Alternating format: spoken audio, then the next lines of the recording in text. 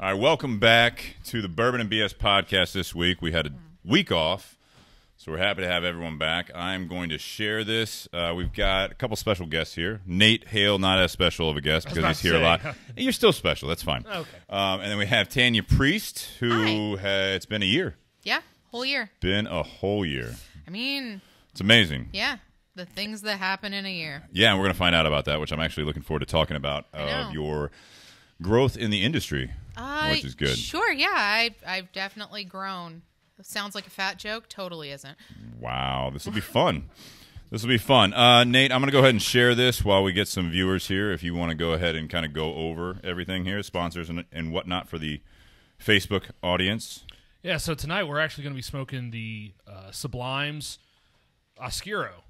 So they make two different ones. You have the Rosado, which is typically round, and then the Rosado Oscuro, which is going to be a soft box press. And that's coming to us by our main sponsor, Tinderbox at Easton Town Center, Columbus, Ohio.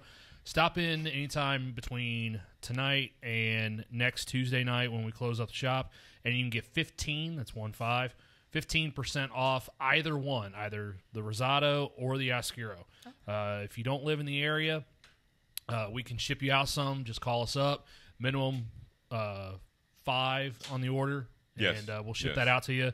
Again, 15% off, so good deal there. Our second cigar is actually one of my favorite from this company. It's the Romeo and Julieta Reserve, and that's being brought to us by Monte Cristo USA. Thankfully, we just got the next year of sponsorship locked down, so thank you, Steve, for all the hard work on that. Who's dinging back there? Can someone answer the door? Oh, is the doorbell? I don't know. I think so. If my guess is it's going to be Content Kyle. And then also we want to thank BS Cigar Company. We got a couple silvers around. I think I brought a gold with me in my book bag because you have a gold.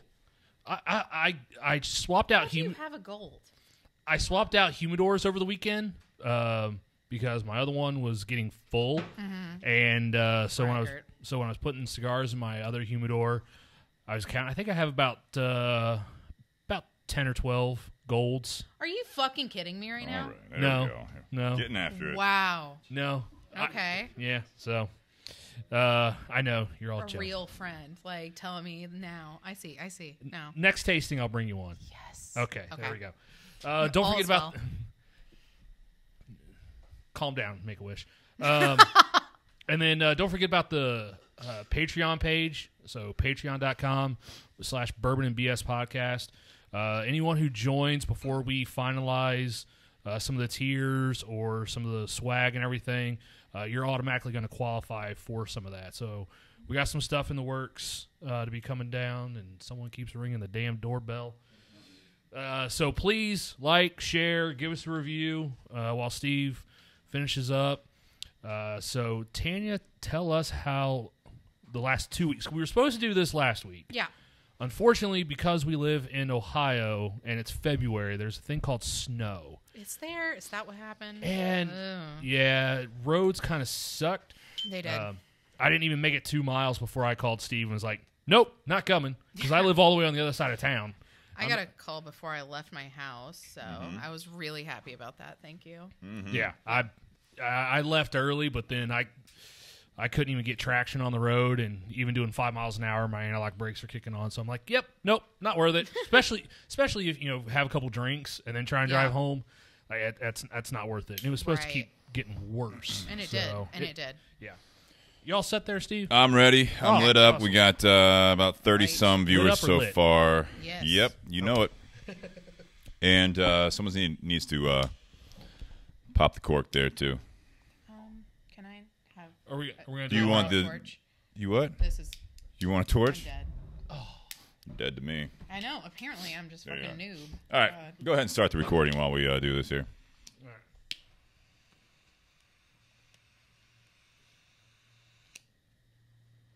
Welcome back to the Bourbon and BS podcast, episode 106. This is delayed by a week. We had weather. Nate was just talking about that in the Facebook Live, which this is a good time to remind everyone that's on the audio only that you can tune in every week on Wednesdays, Whiskey Wednesday, 7:30 p.m.-ish, depending on what we're doing here, but 7:30, and Facebook page, Bourbon and BS Podcast. We also have a community page you can be involved with, Bourbon and BS community page, which is fantastic and growing. And also we have a Patreon page that's going to get more content very, very soon, patreon.com/Bourbon and BS Podcast. I actually had T-shirts. We're still getting dinging. Swear to God, I'll kill someone in this garage. Well, that would be Nate. All right. Anyways, I want to thank our sponsors as we get into this. Tinderbox at Easton for providing the first one. Is it really? It shouldn't be. Can you hit it then? Damn. And on vibrate, it shouldn't be on. All right. Is that really my phone?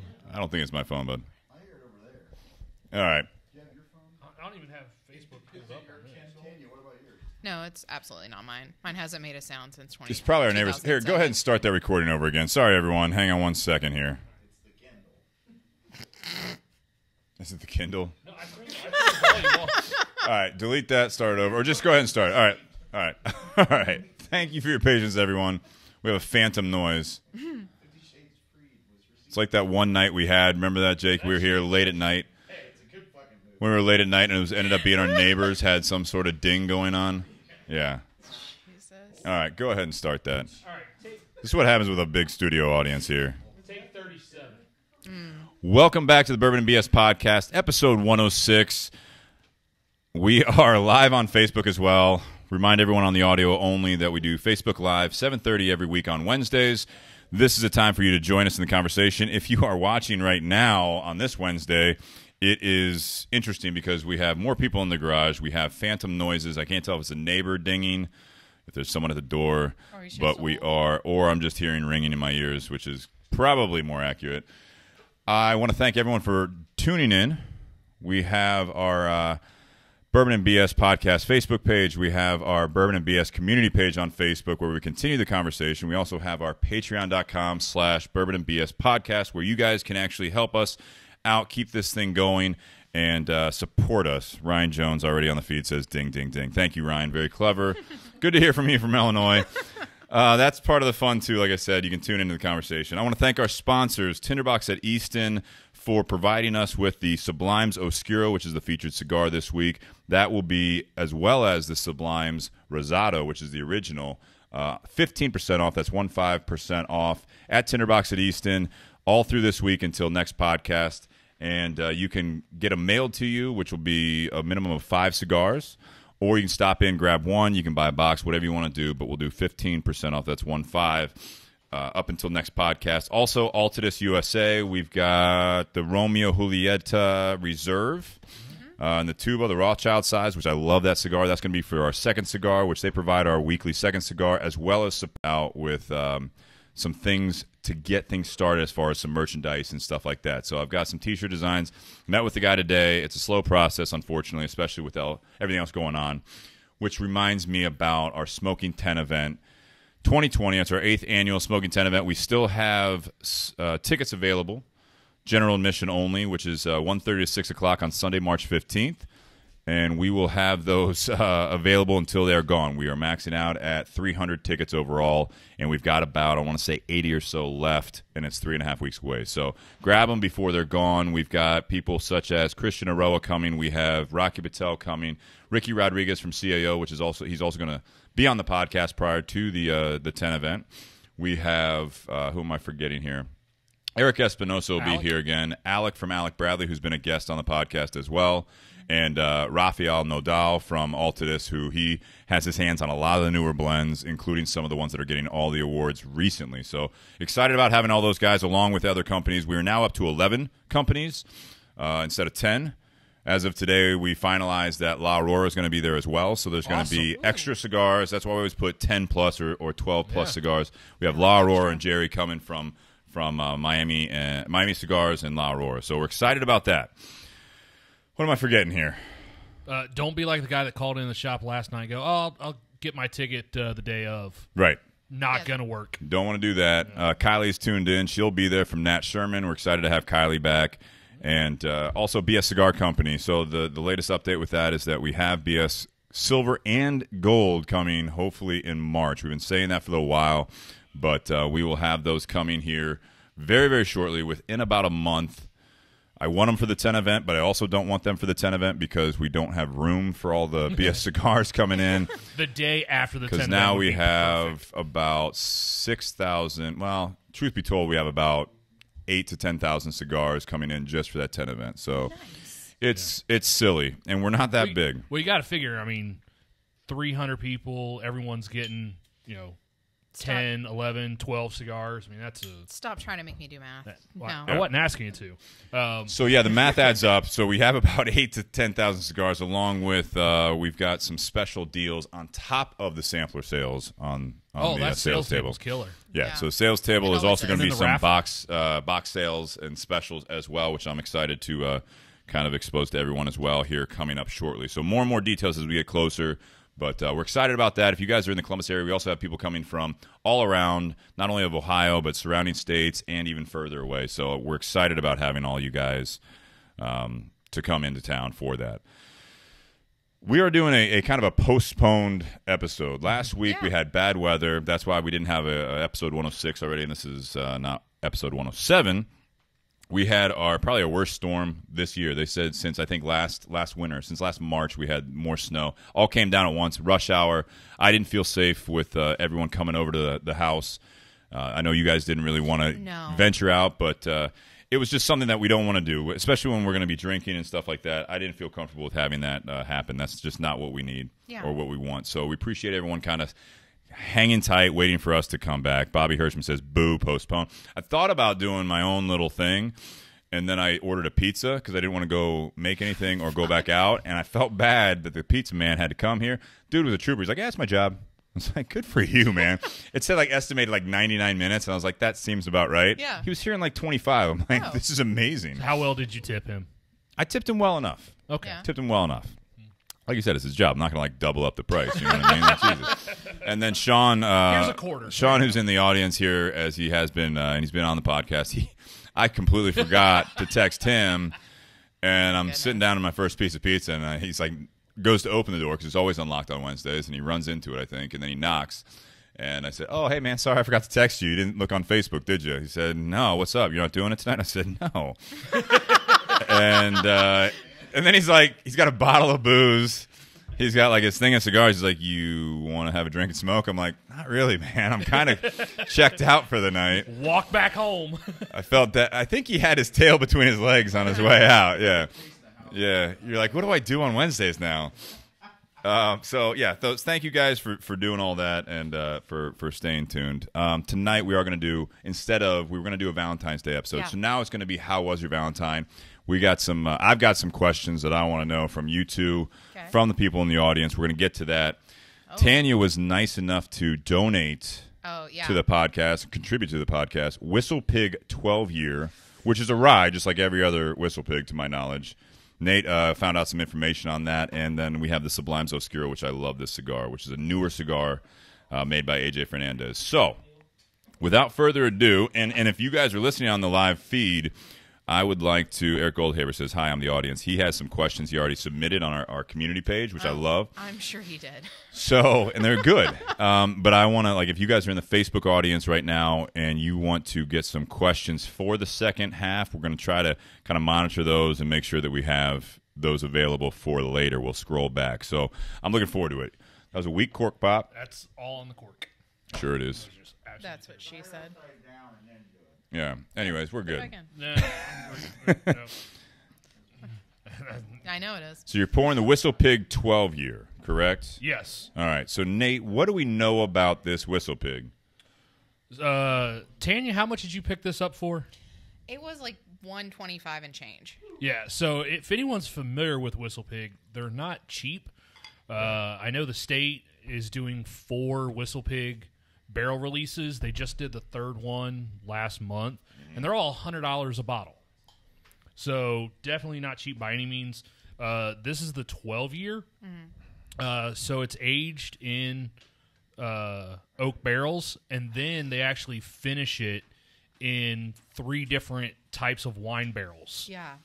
And they actually, on the bottle, on the label, the front, it actually tells you like what percentage of that maturation process is in which type of wine barrel. Okay. So it's got 63% in the Madeira casks. Go talking that microphone I am there. so sorry. Last time Tanya was on is before we had this setup, so she's usually just talking to nothing. 63% in a Madeira cask. Wow, I'm going to slaughter this one.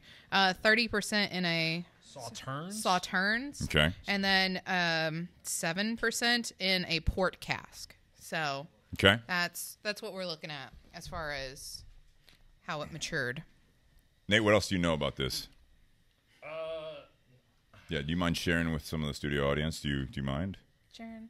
Sure. I guess. no wonder we have such a large studio audience today. Take some They heard we samples, were having yeah, Whistle yeah. Pig That 12. explains Take some so samples, much walk about around here. what I'm looking at. But no, if you go to Whistle Pig site, so this is so again, like putting the- 12-year-old rye. It's 86 proof, so it's not all that hot. And then they say we've taken elements that are the most quintessential in an American rye, boldness and character, and fused them with the elegance and grace of an 18-year-old Scotch. Interesting. Yeah. Yeah. How much Whistle Pig are you? Have you had, Steve, before? I know you had. Honestly, I know you were gifted. That's very about good. 2/3 a bottle Very of good. The 15. Yeah, so I have the 15. I have not actually had any of that bottle. I've been saving it for an episode. I know Liz's stepdad did have a little bit on Southie Day, which he said it was very good. I know Brad has talked about it, who actually donated us the bottle or gave it to me, which I'm excited about. And geez, Dan's making me super Kylie nervous. definitely knows. So much glass. Kylie knows her wines. Look at that. What'd she say? The Sauternes, or however you pronounce it, Kylie. Sweet white wine cast. That's nice. Oh, okay. That explains a lot about the profile. Oh my God. Yeah. That's I need security in this garage. you. do. Anyway. That's Let all you, anybody in. Tanya.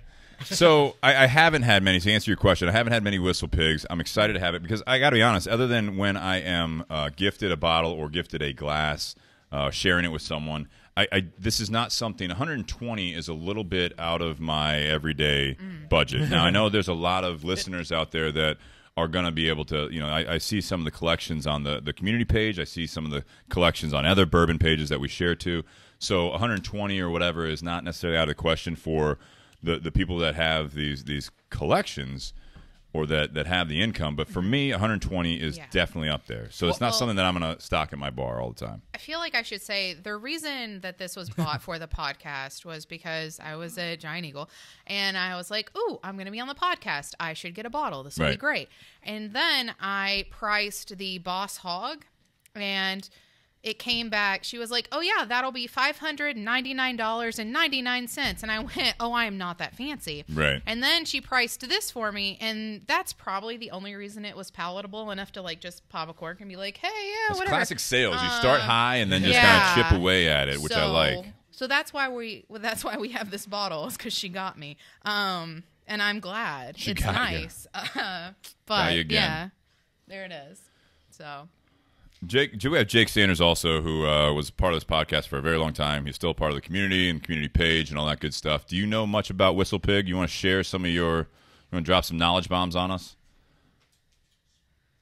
Welcome back, by the way. Yeah, thanks for having me on. Watch that cord there, your tripod. All right. It's nice to be a part of the audience. It's kind of cool. Yeah, good. Yeah.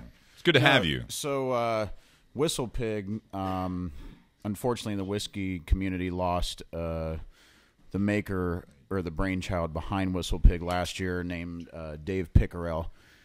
And I was actually fortunate enough to meet Dave Pickerell's son. He came into Burn.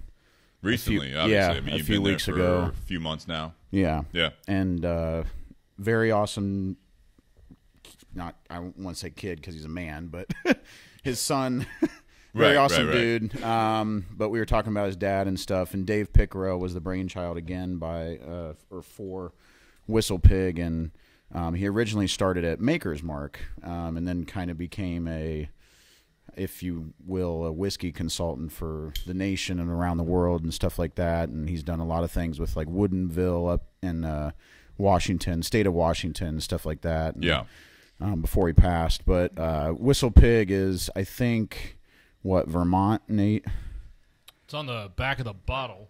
Yeah. I believe it's Vermont. Yeah, something like that. So, yeah, all their things that they do are rye. I don't really know the history behind it, but I know that Dave was kind of, again, just the brainchild behind the whole thing. He was a master blender. He made amazing whiskeys. He knew how to blend whiskeys. He did a lot of different finishing with whiskeys and bourbons and ryes and stuff like that. And that's what, you see today with the Whistle Pig 12-year. The fact that it's got that Madeira cask in it and a lot of different other finishes and Right. blending it all together and making it into a masterpiece. So, and then you have the Boss Hog that is released every year for around $500, as you found out, Tanya. I So, did. so I mean, So I did. they're definitely killing it, and people love them. So, Yeah.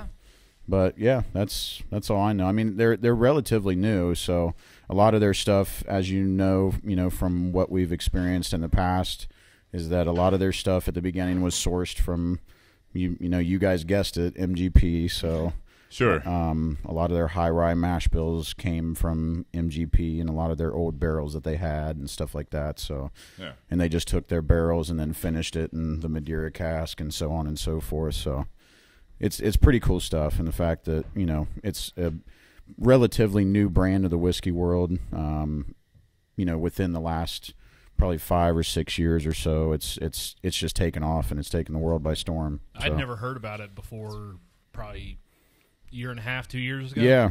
Yeah. I mean, it just, and Ohio didn't even start getting it until about that time. Yeah. Yeah. This is always one of the ones that you see behind the counter in the locked Yeah. case. Yeah, because they're She 10 definitely years, unlocked for this. because they're 10 years like 90, Yeah. and then they're 12 years 125, and Yeah. the 15 years probably like 150, 160. I remember there was a Saturday morning I went to Giant Eagle for one of their releases, and they had some Eagle Rare, some E.H. Taylor and stuff, and one of the boxes right on the top of the cart was a box of Whistle Pig 18, and Nice. sometimes they trick your eyes and they just Yep. use a box and have something else in it. Yep. So someone in the line actually asked, like, "Oh, what's in that Whistle Pig box?" And he goes, "Whistle Pig 18." That's the new 18. They're like, "Oh, how much is that?" $400 a bottle. Yeah. It's like, yep, and that's just going to go right on the shelf next to the other case you have And on it's the shelf. and it's a beautiful decanter. They did a more Yeah. of a decanter style thing where they have like a glass Yeah. cork top and stuff Which like is- that. And I think it's cool, but I mean, we got like Rich Backs here. He says, I really think they're starting to overprice and overvalue these new whiskeys. I can get some great 18-year-old scotch for around $125. I think that's a great point. It's a Carson Deck says 15 years, $250 state retail. I assume he's talking about Ohio. Carson, let me know if you're talking about something else, but that's what we have in the kitchen there as well, which we'll do another night. yeah, I mean, Whistle Pig, I would say that it is very, very overpriced for, what it is. But, when it's hard to compare scotches and Irish and then you compare it with bourbons because where they age, the climates are completely different. I If you think there might take- be a cost there for them, too, being newer. Yeah. As opposed to a company that's been around for a very, very long time. They have their practices down. They have their aging down. They have all this stuff. They're not gambling as much as maybe a newer one, it's out there like a Whistle Pig. Well, I think Right. it goes to something that you said last night at the shop, Steve. We were talking about how there are some places that will gouge prices on certain bottles, certain Right. bottles that are harder to get. And you're like, well, if this bottle's normally a $60 bottle, but as a retailer, let's say you pay $40 for the bottle as a retailer, but then you market it $400 Right. and you sit on it for a year, well, shit, you just made 10 times your money. Yeah. So, something like this, yes, they're very expensive. Are there a lot of people that are going to pull the trigger on it who've never tried it before? You're probably not going to get a whole lot of first-timers. This is one, maybe go to a bar and spend $20 on a pour Yeah. and try it. Treat yourself. But, we sit there and joke about the 18-year-old being $400 or the Boss Hog being $600. Guess what? People buy it. People like it. People buy it. It's not everyone's palate, but Well, and I there are think people that are that's going to buy it. this is the type too. I don't know what the production numbers are. I'd be interested to know about that because you have bars that have it. You see Whistle Pig, especially at high end ones. So when it hits, they get their bottle. They don't fly through it. You see it. At least in Ohio, I see it on the shelf. Different, 10-year, 12-year. Some of the other ones you see, like you saw the Boss Hog.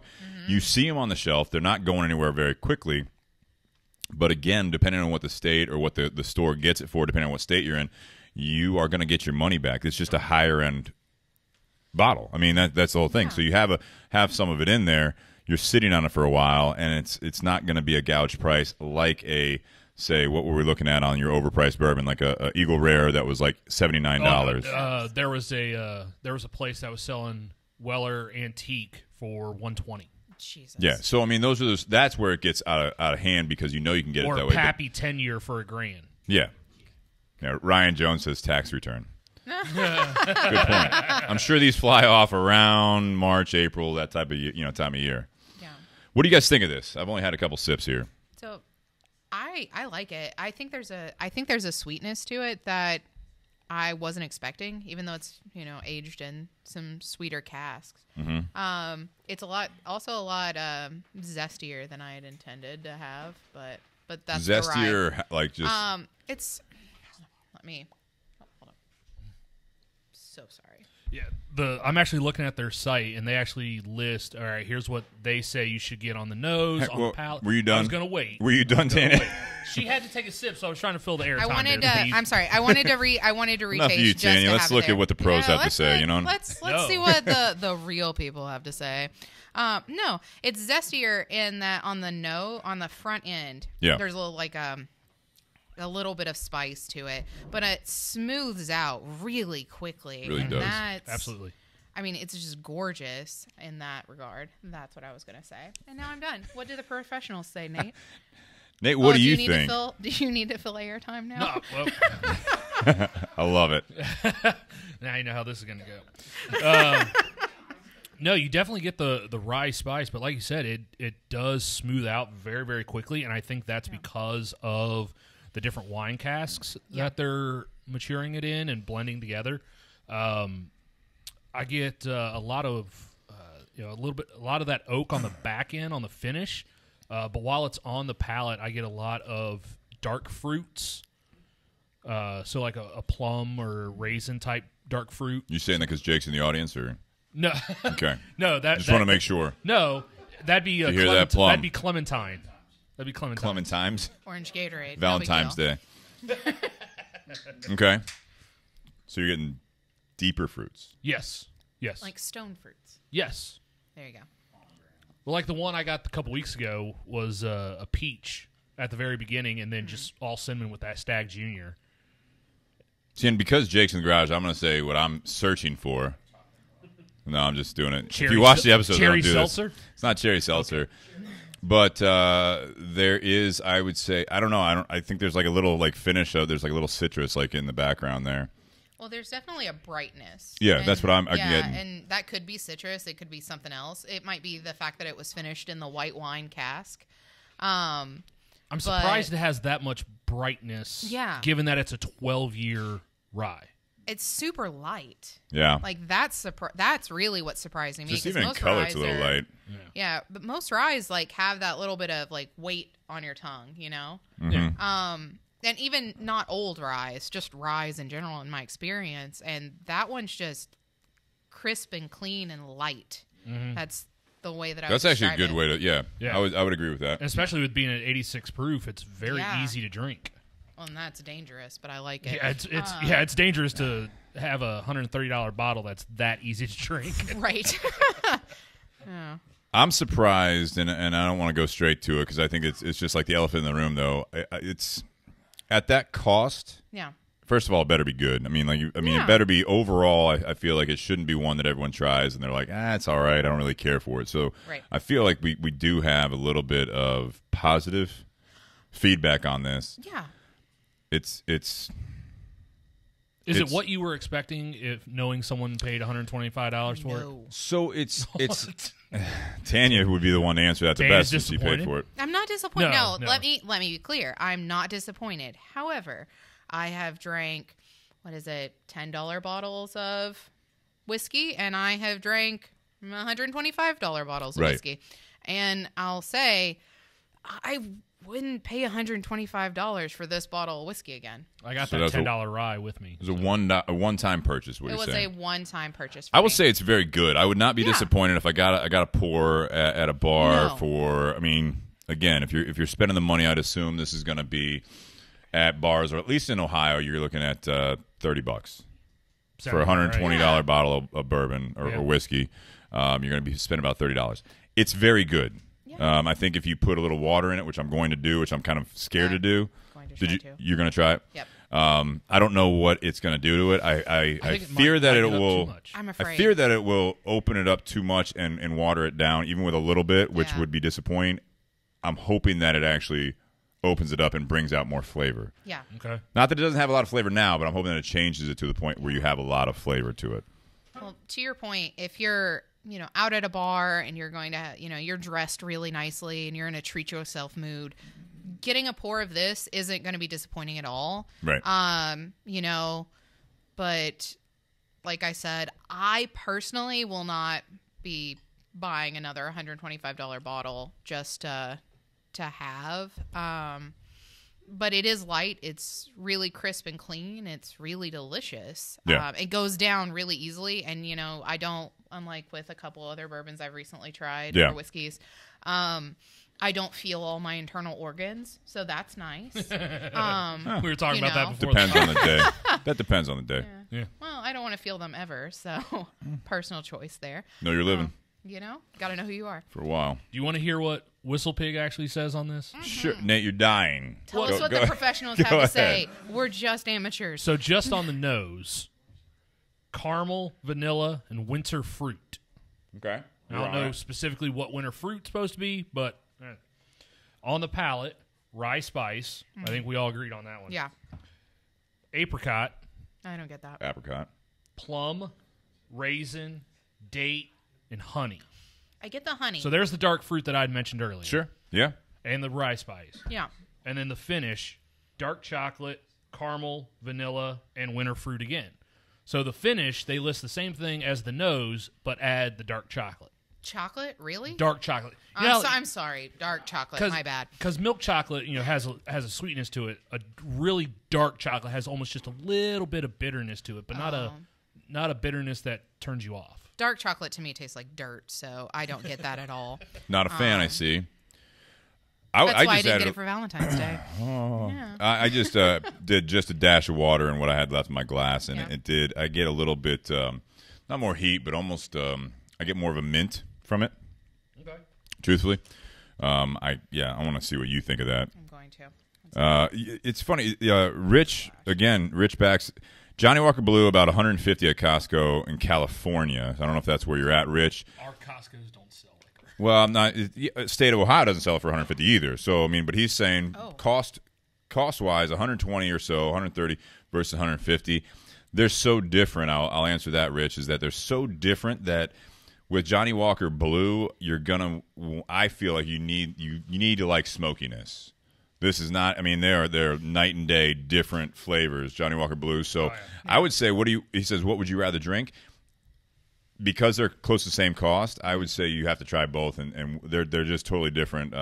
In my opinion, Rich, they're on different ends of the spectrum. Yeah. It just depends on how it hits Yeah. your palate. Like, if you like crisp, clean, sweeter, like with a little bit of spice, this is going to be your jam. And if you like the other, like the heavier ended of things, then the Johnny Walker Blue is the way to go. Yeah. You just added water. But What do you think? Okay. So what happened for me, and I only added just like a little. That's all you need, yeah. A little splash. Absolutely. Splash.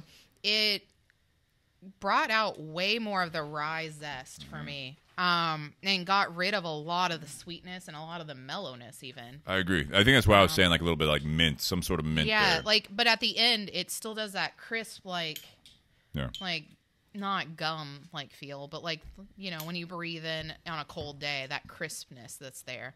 So that's what it did for me. It's a short, crisp finish. Yeah. It doesn't linger very long. No. Did you put water in yours yet? I put just like not even half a cap. Okay. And you think did it change it? Did it not? Not a whole lot. I mean, Okay. it did accentuate that rye a little bit more. But other than that, it didn't do a whole lot else. It didn't weaken it as much as I thought it would. No, I think it got amped rid of the up. fruity. I agree with you, Tanya. I think it amps up some of the other more traditional rye characteristics. Yeah. Which is interesting. It's interesting with this. I look at this bottle take the price out of it. If this is a rye, if it's $30, $40, 120, whatever it is, it's definitely different. That's what I'll give it. It is that. So it's unique compared to a lot of ryes. Very much. So it's worth trying if you guys haven't had it, if you have the means, or if you have the opportunity to have some or have a glass at a bar or whatever. I don't think you'll be disappointed unless you are just of the mindset of, is this worth the cost? Is the value there? Or if you're drinking it objectively, take cost out of it, which is tough to do. But, I mean, if you take the cost out of it and you're just drinking this, hey, this is a 12-year rye, this is the breakdown, what do you think? Yeah. I'm of the opinion that you're going to enjoy what you're drinking. Oh, yeah. For what it is. I would say that this would be the kind of bottle that I would go in with friends on. Yeah. So that the cost is limited, and then you get to share with people that you enjoy drinking with, and it's a really smooth drink. It's really tasty. You know, if that takes cost pretty much out of it, really. You know? And then yes, absolutely. I would throw in on a bottle of Whistle Pig. There you go. I would not add water to it, though, personally. You liked it originally. I loved the crisp, clean sweetness. It reminded me a lot of when I was little, and I have no idea what brand it was, but my mama made hot toddies with bourbon for us when we were kids, and that's what it reminded me of initially, was just that, like, really sweet, like, great bourbon taste that I fell in love with initially. So I'm Which into I bet it. you was not a $120 bottle. I will. For a hot toddy. I will guarantee my don't mama never spent $120 You don't know. on You a don't bottle. know. Maybe. Like, No, yeah, I believe that. I went to Chicago. You've had this in a Manhattan? Must be nice. Yeah, I went to Chicago a couple of years ago, and I had a gift card, and I used my expense account for dinner, but then used gift card for the bar. And I had the Whistle Pig 10-year, and I had the 12-year. And when I drank the 12-year, at the time, 2 years ago when I drank that, probably a little bit different than what this one is today. Sure. But at the time, I thought it was the best rye I'd ever had, because at that time I was not a big rye. You didn't have much to compare it to. I get that. I was not a big fan of ryes, but I've tried more and more ryes, and I do enjoy some of the better ones that are out there. Yeah. Or that $12 bottle of I'm rye just that I gonna have, say, tasty. which is just absolutely amazing. But yeah, it's definitely worth giving it a shot. Yeah. But I think the price point scares people away from trying it. It's not even a scare. I mean, it's not a scare tag. It's facts. I mean, it's $120 on something you may not have had is a lot of money. I don't care if you make $1 million a year, you make $35,000 a year, whatever it is. It's an expensive bottle. I mean, this is where you're pricing yourself into a market that the competition there is either, at this point they're getting more well known, but it's in a well known price point that you know what people think of it. Now, you can look up reviews, you can listen to podcasts like this, which I appreciate, but it's something that to spend north of $100 on a bottle, especially when it's not the secondary market, especially when it's a state-controlled liquor agency, that's putting you in a risk, not necessarily a scare. I do want to mention that we have some people watching. Mark Jeremias, if you're still watching, I saw you tuned in from Cuba. Thank you very much. You boys are killing the rum down there, which I'm proud of you. And then we have Jonathan Herring watching as well, who was on the last episode with Laurel. So thank you, Jonathan, for the support as well. That was a great episode. Check it out if you haven't seen it. I kind of equate it to, in the cigar industry, if, say, a newer company or boutique company, nothing real big or anything that had been around for a while, if they're coming out with a cigar that's in that $20 to $30 price range. Like, there's not a lot of cigar smokers that are going to drop that kind of money on a cigar they've never tried before, and it's going to be word of mouth a lot of times, I think. What do you want to say, Tanya? I'm going to be real. A $20 or $30 cigar has to buy me a drink first. I mean, a $20 or $30 cigar has to buy me a drink first before it fucks me like that. I'm sorry. That's just a lot of money. I don't know if you're smoking a cigar correctly or incorrectly. Apparently there, not. based on that I don't know. I'm just saying, like, that's That's a lot of money for a cigar. What, 20 or 30? 20 or 30, yeah. And, and I'll say, I've had about really... what you're getting up there with when you say that. Oh, that's true. Let her finish. Let her finish. So, like the Padron anniversary, or not anniversary, the Padron Series 1925, right? 26.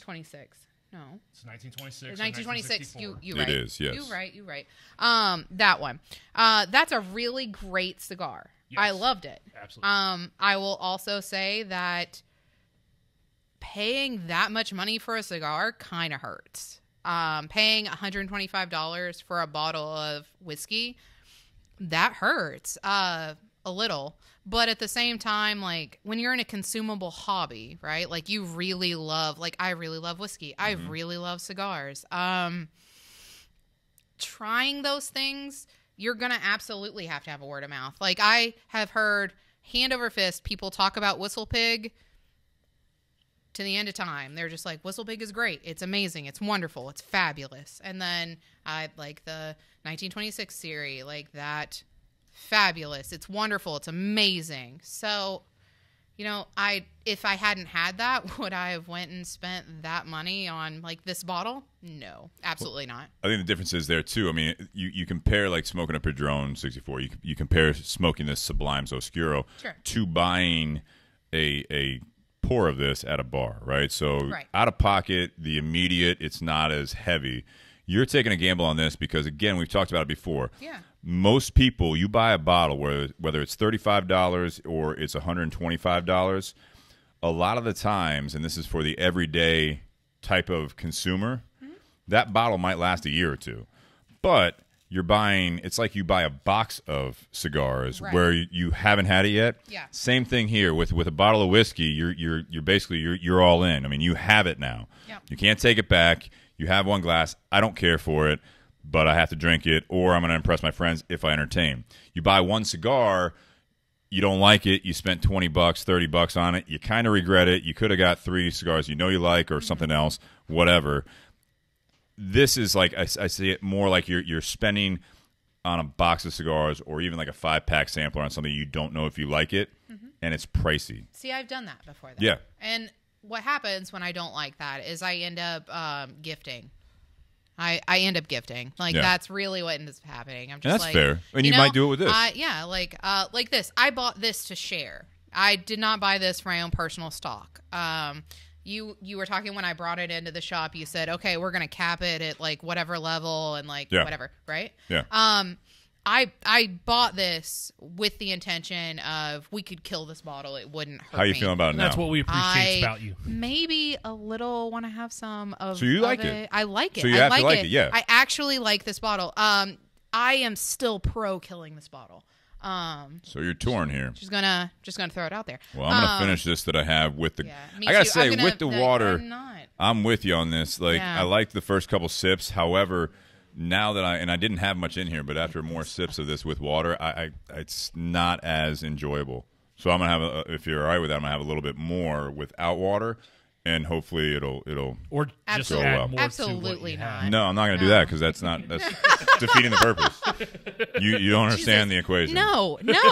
I want 0 water in this. Yeah, same. Like 0. All right. So the cigar, on the flip side of this is a more, I would say, I don't want to say budget friendly, but Sublimes Oscuro. So we sell it for this size. This is Robusto. This is a soft box press. This is a newer edition. It's about that $8 to $9 mark on our shelf in Ohio. I've seen it for cheaper, only because sometimes Sublimes will have an aggressive sale as a wholesale. Yeah. So you'll see it for a little bit cheaper. Not much, but I've seen it for less money. But even at $8 to $9, this cigar, I say it holds up. This one a company started in, I think, 2011. And it was a small company. That's why it says on there, fine boutique brand cigars. They just had the Rosado, which was the original, to my knowledge. We love the cigar. We used to carry it years ago. We finally brought it back because it kind of slowed down for us. But I know Brian, the owner of Tinderbox at Easton, one of our sponsors, he's always loved it. They got production, from my understanding, when their production got too heavy for them to be able to use where they were using the factory, AJ Fernandez picked up production of it. Okay. And so that's who's behind at least the not necessarily the blending as much, but he's using his tobaccos, he's using his factories, and he's able to produce more for them. Okay. It's very interesting, though, for me with this Sublimes is that when you look it up online, other than knowing that it's an Oscuro wrapper, and from my knowledge, Nicaraguan filler and binder, it doesn't say much. Like, you cannot, like, it just is still all, even on their website, there's very little mention of this Oscuro blend. It's going to be mostly the Rosado, which was the original. So it's almost like they put this out, and it's not, I don't know if it's not a focus for them with this business, but they are not pushing it out there. I see very little, if any, reviews on the Oscuro blend. It's all the Rosado. I don't know. I like the fact that it's called the Oscuro blend and it's obscured online. Like, it's fair. the wordplay makes me happy. Which do we all know? I mean, Oscuro for everyone at home. I know the wordplay. Yeah. I like it. But Oscuro is going to be more aimed towards that wrapper leaf shade. Right. So when you look at that, for those that are more in the bourbon or they're just getting into the cigars, with this, the Oscuro is typically going to mean almost black or black, as opposed to being like a Maduro, which is more commonly used. That can be, you get to that Colorado, which is that medium brown. You get to the Maduro, it's going to be more of a dark brown. And this is closer to black. It's closer to black. I mean, it is a dark wrapper on this one. And the Rosado that they use, I think, is a Rosado Oscuro, but they don't really publicize that as much because it's a darker Rosado wrapper for sure. Much like, plug for the BS Silver, it is about that shade. And some of the BS Silver Rosado Oscuro wrappers, the Nicaraguan, are darker than others just because of the natural color sorting. I was going to say, I really love a lot of the tobacco that's coming out of Nicaragua. Yeah, it's definitely my favorite. It's hands down one of my favorites, the Nicaraguan tobacco. I really like the pepper that's on this, like especially when I retrohale, because I have a tendency to do that so that I can get as much flavor out of it as possible. But it's not aggressively peppery. Like they're like the BS Silver. The BS Silver, when you retrohale that is fairly aggressive. But very peppery, in a good no, way. It's peppery. Like, I really love it, but it's that's one of my favorite cigars. Thank you. But and I'm not saying that just because I'm in your podcast. It legitimately is. I don't care why you're saying it. Thank you. Yeah, well, there you go. But I've bought so many. Compliment of them. accepted. I've bought so many of them. Like, my wallet supports that. I appreciate the charity. But I do what I can. But I really like that it's not aggressively peppery. Because this is so light and crisp when you don't put water with it. Yeah. When you are just drinking it, it doesn't overpower. It balances. And that is something I really look for when I'm smoking a cigar. Yeah. Because I'm probably 80% of the time when I'm not at work, I'm drinking a little something with my cigar. Right. Because I don't drink coffee. Some people do. That's amazing for you who do. But Coffee's a great pairing with a lot of cigars. Yeah, I've heard that. I just hate the taste of coffee. I make it about 2 shades darker than my skin tone, and you can see me. So I like. Interesting description. A lot of cream and sugar. I basically have some cream with some coffee. Right. No big deal. Some coffee with that creamer? Exactly. But when I'm drinking a whiskey or I'm drinking a bourbon with my cigar, I want it to balance. I don't want either one to overpower. Yeah. And I also typically smoke a bit heavier, medium to full. I typically really enjoy pepper. I like aggressive cigars. And this one is just that line. It walks it really nicely for me. This is not what they'd put in the brochure. But when I'm doing this with a retrohale, with what we're drinking, there is a slightly, and this is going to sound like one of those really artsy reviews. I know you hate it. You love it because I never do this. Yes, here we are. Is it orange Gatorade? Is it orange Gatorade? Tell me it's orange Gatorade. It's not. No, it's not even that. I think it's more food flavors. But again, I am getting if you had a slightly over, little burnt toast with pepper. Okay. So you're having a stroke. Okay, that's you don't what get I'm that at all. No, I don't get burnt toast It's not burnt toast. Slightly burnt toast. There's a bread to it, but with pepper. Let me hold on. Think about it. Take a puff of that. Yeah, I'm going to. I'm just. Are you talking sink in. just on the palate? No, yeah. Well, what I mean, on the retro as well. Okay. because I had a cigar over the Like weekend. a rye toast. I don't get How much toast do you eat? I don't get a lot. I don't eat many carbs you anymore, so maybe I'm gonna off say here. look at me. I look like I eat carbs. A lot of them. And I do. But what I'm saying, All the carbs. all of them, please. Yes, potatoes. And toast apparently. But I don't get burnt toast. I do get maybe a little bit of a char, maybe. And it could just be because you said that, honestly. Probably is. Like, I'm going to be honest. You're welcome. Like, Have thank more you. puffs. You're going to Thank be you. thinking, Thank you. man. I'm going to be like, fuck, Burnt burnt, rye toast. toast. Like, Burnt rye toast. Here we are. Burnt toast. No, for Burnt me, rye toast. for me, it's more like some of the coffees that I drink. Because I like black coffee. I don't add A little creamer- bitterness? Not And necessarily. again, these are terms that most of the time people would think are like negatives, but No. No, Yeah.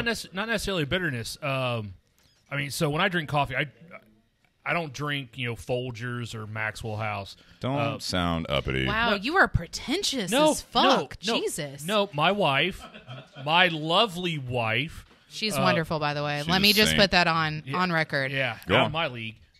Agreed. No, over a year. Jesus, over a year ago, she got me a subscription to Black Rifle Coffee Company. So Oh my God, yes. So every month I get a different bag of coffee, and some are lighter roast, some are heavier roast, and this is like one of those darker roast coffees that I get from them. It just very rich, very deep, not necessarily a burnt flavor, just a very heavy flavor. I definitely get that spice on the Retro Hale. Don't get a whole lot of spice on the palate, but definitely on the Retro Hale. It's just enjoyable. It's very, very enjoyable. This is one of my favorite cigars in the shop in terms of that, medium to full body range. So- this is one of my favorites. Ryan Gallimore, who's been on the podcast before, says Folgers is the best part of waking up. That is apparently a fact, by the way, if you've never seen that commercial. I want to tell Tanya, I want to give you a little... Tanya, this is how I started drinking black coffee, right? So you say Okay. you drink... this story was... This was an experience. I told you this story, Nate, I think, before, about why I started drinking coffee black. I don't think you did. Okay, right. well, I'm really excited. So and maybe that's why I like I don't mind the end of a pot a lot of the times. You know what I mean? Like it's a little bit of that little tar, yeah. like kind of oil sludge. But Do you ever do French press? yeah. First time I had that was Oh. actually that Miami trip when we were doing the BS stuff. It was really good. Because that's how I do my coffee every morning. Get that thick. Okay. So no, this if I do espresso, that's how I do. It was and I with think the that's French bitter. press. There's a little And bitterness to that, I love right? that. See? But I like to add a lot of cream and sugar, so there's that. So I didn't like coffee at the old job. They would have like the the 2 o'clock pot or 3 o'clock pot. You know what I Yeah. mean? And I got offered that all the time. So I was like, all right, finally, I need to grow up. I'm like 25, 26 ish. So I go to the kitchen. They have the coffee. I'm like, all right, I'm gonna choke this down. I'm gonna fit in with the the coffee group at the office. So I did the same thing. I put cream and sugar in there because Yeah. everyone was kind of doing it or whatever. So You're then, a follower. Gotcha. well, it tasted better, right? So Yeah, I it was absolutely drinking does. like 4 or 5 Mountain Dews a day back then. It was ridiculous. Yeah, Jesus. Yeah. I don't do that. I'm highly caffeinated for the last So 39 you years. are. But so I go down. We go visit. This is with my ex, right? So we go visit. My ex's dad and stepmom, and they're offering coffee. And I was like, oh yeah, I'll take a cup. Again, trying to fit in. I still wasn't a big fan, but I'm there with my For sure. at the time my future father-in-law, later my father-in-law, now ex-father-in-law. But it was one of those things where There might be a reason. Who knows? I said, hey, do you have any cream and sugar? And he worked at AK Steel for 20 some years, Oh, right? so that was offensive. Gotcha. No, it wasn't offensive, but this is the dad comment back while I'm visiting, and he says, we don't drink it with cream and sugar around here, but I think there's some milk in the fridge. And it was one of those things at like 26, 27 years old. I was like, I opened the fridge and looked. I was like, I'm not going to do this. And so I had black coffee, and I drank it black ever since. So you were like peer pressured, shamed into drinking Not black peer coffee. pressure. It was more of a question of manhood. Oh, okay. Yeah, See, I that's don't- higher than peer pressure, I'm honestly. gonna be real. I'm never gonna have my manhood questioned. You don't know that. No, pretty sure. If I have my manhood question, I'll be like, yeah, you're right. You a better man than I am.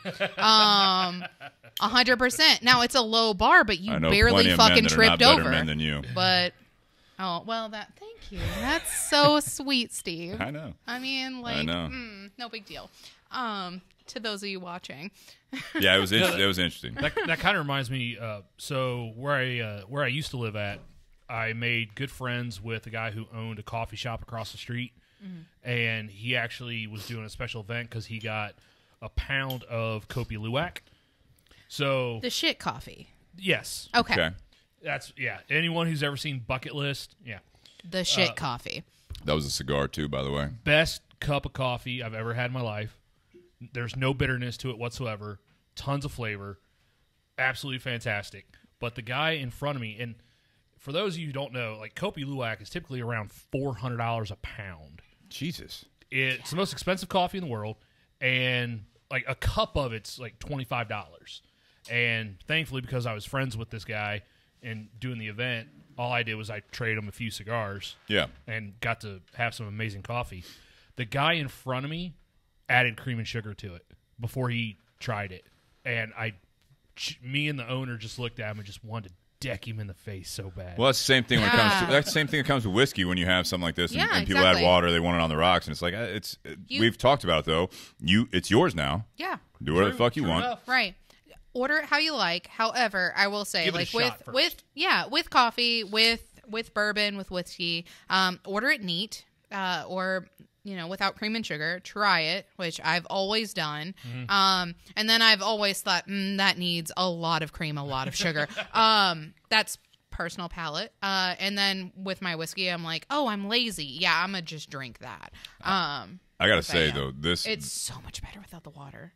Yeah. So much. You knew where I was going with this. Yeah. This I had the second pour. Same. So again, we're drinking the Whistle Pig 12 year, and it is definitely more enjoyable, especially with this cigar. Exactly. Now I'm halfway through. Without the water? Without the water. Without the water. Without the water. So, I mean, and I'm about getting to the band of this Robusto, which is, I want to say 5, maybe 5 1/4. But it is definitely, I'm losing because we're getting into it now, and I'm on my second glass. I'm halfway through the cigar. I'm losing a little bit of the pepper in the Retro Hale.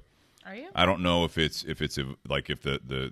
cigar is changing a little bit, which I love, but I don't get as much. You're still getting a lot?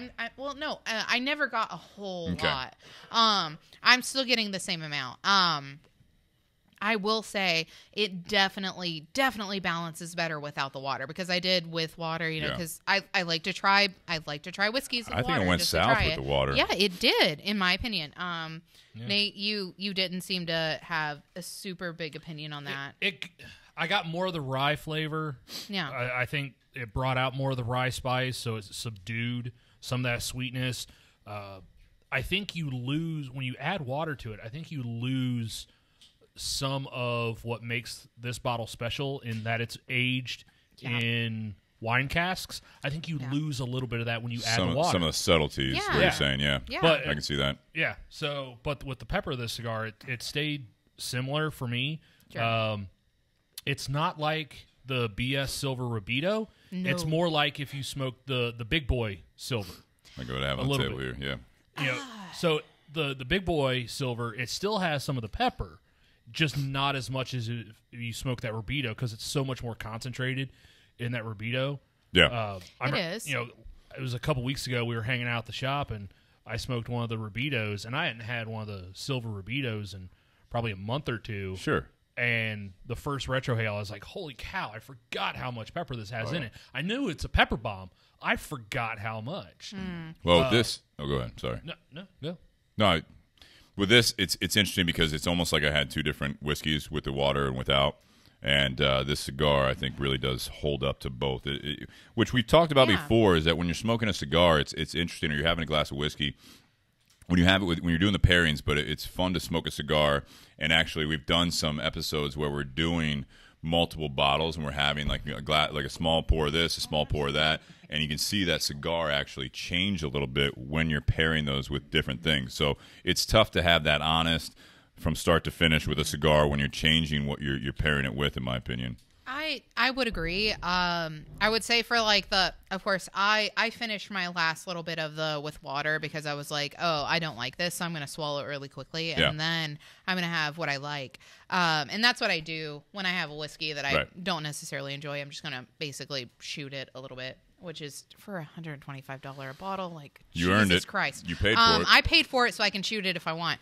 God, that hurts. But I will say this has withstood both, like you said. But I'll say it pairs better with the Whistle Pig 12-year rye without water, in my opinion. Yeah. I agree completely. Yeah, it's so good this way. It's a lot of flavor, both of these. So I'm going to say this on the cigar. Let's focus on the cigar here briefly before we shift gears. Again, what do you guys think as far as have you both had this cigar? You both smoked it many times? No. Tanya, this is my first. All right, so Tanya, you're more pure when it comes into the smoking this as a review. Yeah. Where are we at on you took the band off, you're halfway through, maybe a little bit more. Maybe a little more. Yeah. Construction, what do you think? For everyone listening out there, if you're looking at the Sublimes, if you want to take advantage of the 15% off at our sponsor, Tinderbox at Easton, or if you have a local brick and mortar, you're online, whatever, if you can find it online, this Oscuro. Again, this is the Oscuro, not the Rosado. But what are your takes on construction? That includes draw, wrapper, everything else. What's your take on flavor? Has it changed? Because you're getting to that point where you're over halfway through it. So I would say that the flavor hasn't changed. It's been very consistent for me. Okay. And I really love a good consistent cigar. I don't want to have to smoke halfway through a cigar to get to like the good part. Right. So this is really amazing in that sense. The construction it's good. The ash is a little loose. But like if you're ashing regularly, not even a concern. Yeah. Which I do because I don't like to ash on myself. I usually wear a lot. Not many people like to ash on themselves. I wear a lot of black, so that's a problem with me. Mm-hmm. But it's tasty, and for the price range that it's in, like it's fabulous in my opinion. Completely. Like it's good. It pairs with whiskey really well. I assume it would pair really well with coffee. As not a coffee drinker, I can't really personally speak to that, but I can say that it would more than likely pair with whatever you're drinking. This would be something that I could have a gumball with, and I would still get all of that. Which, by the way, I chew gumball. That. Okay, so a lot of the times at the shop, I take advantage of the fact that there's a gumball machine. I probably spend more money in gumballs than I do in cigars. It's maybe balanced. But I eat a lot of highest profit item in our shop. Actually, I was going to by say, the way, I have a lot. I have a lot of gumballs. But I will say that this would withstand that. It would withstand whatever. It's a really great cigar, and I would highly recommend coming in, taking advantage of this deal. Like, it's a good cigar. That's my opinion. As having not had it before, this is something I would purchase. So that is good. Which is a raving review, which I agree completely. This is pretty stout flavor. I mean, this is you're smoking a cigar with this one. This is not. I mean, this is bold flavor. Oh yeah. Ryan Gallimore. This is interesting because of what we were all talking about, right? Interesting fact. Edison served soup to everyone he interviewed. Anyone who added salt and pepper before trying the soup were never offered a job. How do you know what it needs if you haven't seen what's missing? I agree with that. It's very 100%. interesting. It's interesting because with Jake being in the garage, it was something that he was a big proponent, and a lot of people are nowadays in the whiskey industry and enthusiasts, that they want to do barrel proof. Mm-hmm. But then that was one of the things that Jake always said was that, he likes it barrel proof so that he can, in a sense, in a metaphor here, add salt and pepper to it if he wants to change it. If you want to proof it down, you add a little bit of water. Yeah. You know what I mean? So I like that. That's actually a good parallel there as far as what we're doing here. Because adding that salt and pepper, when you're drinking whiskeys, I will say this, or you're smoking a cigar, try it on a fresh palate. Yep. Try it when you've had different foods. Try it at different times of the day. Don't make your judgment based on that. Not talking about necessarily that scenario, but it's the same thing with whiskeys, in my opinion, is that if someone pours you that, start with neat and get the rocks on the side. Get the water on the side so that you can try it the way that they bottled it, what they thought it should taste like, and then do it. I feel like you might be selling yourself short if basically you do it. You smoke a cigar one time, and that's it. or if you try a whiskey and you're like, I'll take it on the rocks. Yeah. Unless you just know that, again, you can do whatever you want, but I think that's a cool point because when we're talking about this every week, I think that's something that when you're doing this, get it neat, get the rocks on the side if you like it on the rocks typically, because then you can add one ice cube. You want to add another one, whatever you want to do. You can always add more. There's you some can bars, never add less. There's some bars that I know that will not. If someone asks for it on the rocks, they will absolutely pour you it, give you a glass like this, and then put the rocks in a glass on the side, and I like that. Yeah. No, I like that. Isn't that what Amy said she was doing with some of her stuff? Or like that? Amy would do that, yeah. Weller Yeah. bulletproof that she got? Yeah. Well, and I'll say this. I've had, what was it? Basil Hayden Rye. I Yeah. had Basil Hayden Rye during the middle of summer at a tasting event. The in dark rye in or the Caribbean Reserve? The dark rye Yeah. in the blazing sun, okay? And I was like, this is trash. I hate it, okay? And then I had it during the winter. Mm-hmm. And completely changed my opinion on it. It is one of my favorites. I think ryes are always better Yeah. when it's below 50. I agree. But I Except but for I the had never Masterson. I had never had that experience before. I'd never thought my mood, my like what I'd eaten that day, whatever, like that might influence what my palate is feeling. And that makes me always try a cigar twice. It makes I like me that. always try a whiskey twice. Now, like that am a I lot. necessarily going to try a whole bottle? No, I'm not. But that's going to change that. It also gives me the opinion that, like everyone says, a first opinion is a lasting opinion on people, right? So Well, on anything really, but it is. I mean, you're not going to shake that first opinion. So that yeah. first opinion, like, it's there, but like it always in the back of my head is one of those things that always kind of resonates. Mm-hmm. That maybe it was just me. Maybe like whatever I was going through, like whatever that moment was, maybe that's what colored that situation. Okay. So I always try things twice, at least. That's good.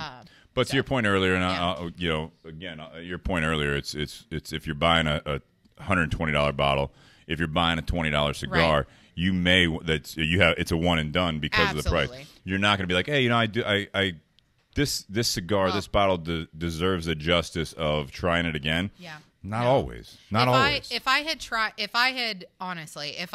had this and I had put water with it and that had been the only way that I had tried it, I would have said Never again. never. Absolutely. Never again. Like I wouldn't throw in on this. There's no way. No way. And then having it neat, and luckily I'm lazy, so that's a thing. It's good that you know yourself. Well, you got to know yourself. That's right. But yeah, luckily I did that because this is absolutely delicious. Like I said, I wouldn't spend $125 on it alone, but I would throw in. I would go to a bar. I would pay $20 a pour for this. Okay, that's good. So you know, So as we're rounding out part one here, Yeah. right? So Nate, review on both of these. Summary, what are you thinking? I know we kind of covered it, but people that are tuning in live on the Facebook feed, which we do every Wednesday night at 7:30 p.m. for about 2-ish hours, sometimes more, depending on the pours. And it's funny, Rich said, you guys must have a nice buzz given how much of that whiskey you've killed off. Now, we did share some of it with the audience. We have Now, a I very wanna say- large studio Absolutely. We got audience. 1, 2, 3, 4, 5. We got about Seven. seven Well, people out there. probably fairly large. Yeah. So Nate, what do you think? So in terms of the cigar, Yeah. in that that medium to full body range, this is one of my favorites in the shop. All right. I absolutely love the cigar. Typically, it's one I smoke later on in the night. I'm one of those that typically starts more on the milder side with my Jennings Java and then go fuller throughout the day. Saturday, I'm actually thinking about smoking this first cigar out of the gate Get out of with the a rip. cup of coffee. Ooh, I'd like see that, how it pairs with that Jennings Java that you Yep. get at Fido's. Yep. But I absolutely love this cigar. I've never had any issues with the burn, with the construction, with the draw, and I love the fact that when I take a draw on it, I get this big cloud of thick white smoke. Okay. Yeah. I absolutely love it. It's one of the characteristics I look for in a cigar. Is that Out of 10. Because that 9 Yeah. 9 out of 10. I would agree based with on that. overall. overall. This Yeah. I'll get to you, this is 9. Tanya. I'll get to you. And then the whiskey, the Whistle Pig 12-year, not what I was expecting. Really? Because, like I said, I'd had it a couple years ago, but that was the only time I'd ever had it. Yeah. and it was great when I had it 2 years ago. This still very, very good. I got it. I bought that shot when I had a gift card. Yep. So, would I spend $20 to $30 on a pour, having had a bottle of, part of a bottle of it? No. Really? Would I spend $125 on my own bottle? No. Okay. Just because I know what I can get. So, like, the rye that I have in my bag, I can get 10 bottles of it for the You're same big cost. on the budget ones, which I can Not appreciate. always, So all right. So out of 10, everything considered. This? I'm looking at this. We're getting into year 3. I think this is something we should do. I think this is something where you have that breakdown. And everyone looks at the magazines, right? And that's why I'm doing this. Is that you look at the magazines and you see the rating, right? And it's like out of 100, right? So let's do the math. Let's condense it a little bit here. Let's do the fraction. But it's if you had price, value, you have the taste, everything considered. Out of 10, Whistle Pig 12 for you, Nate. With the price. Overall. With the price, 6. Without the price, 8. Okay. Tanya, cigar, What are we at? So I would agree with Nate. The cigar, 9. Like, it's got a good construction. The draw is fabulous. The amount of smoke I'm getting from it, really, really good. There's nothing bad that I have to say about this cigar. So why is it not a 10? Why is it not a 10? Because honestly, I'm reserving my 10 for like that moment where I have a cigar that ruins me for other cigars. Okay. And this is not one of those. I like it. I've had a 10 cigar in my opinion, but maybe 2 in my lifetime. Yeah, and I've yet to have a 10 cigar, like a true 10, like a wow. So this is top of your list here. This is one that I would put in my regular rotation, and that really says something because there's only about 5 in there right now. Okay. And this adds like a 6, so this is gonna be a 9. Like now he said, Whistle Pig 12. The Whistle Pig 12. So I definitely paid $125 for this bottle. Facts. But what I will say is I would throw in on this bottle. I would pay for this at a bar if I were feeling fancy. Okay. But normally, like every day, would I buy Whistle Pig like just at like if I were at Fido's and I were like, oh, I want a pour of whiskey. No, okay. I wouldn't do that. This is a special occasion kind of situation for me. It's tasty. It's really delicious, but it's also not something I want to drink every day because of the price. Okay. So price keeps coming into this, obviously, which is interesting. If I were absolutely to take price out of it, which I can't do, but if I were to do that, then yeah, it would be something that I would have occasionally. Okay. That would be my opinion. So that's obviously the cigar is I don't want to say winning, but I mean there's definitely a raving review. With the cigar for me, Sublimes Oscuro, I think this is a killer cigar. I think that the price point again, you can't negate that. That's the value side of it, and I think you guys are hitting that more on the Whistle Pig side of it. But that's the flip side of it. You know what I mean? That's where like Nate is. You guys have watched episodes or listened to episodes with Nate on there. He is a budget guy. Yeah. Appreciates the more expensive ones if he likes them, but he is I'm not oversimplifying it, Nate, but like you are the king in my social circle of finding killer budget bottles, which is awesome because that is bang for your buck. You get a good bottle of whiskey for whatever reason. It's less expensive, whether it's because of the cost involved for the distiller, whether it's the state, whether it's whatever the step is there. But if you can find a killer bottle, just like a killer cigar for a lower price, you're winning. Clearly. Yeah. Now, with the Sublimes, I'm going to give it an 8, not just to be different, but I think it's good. Yeah.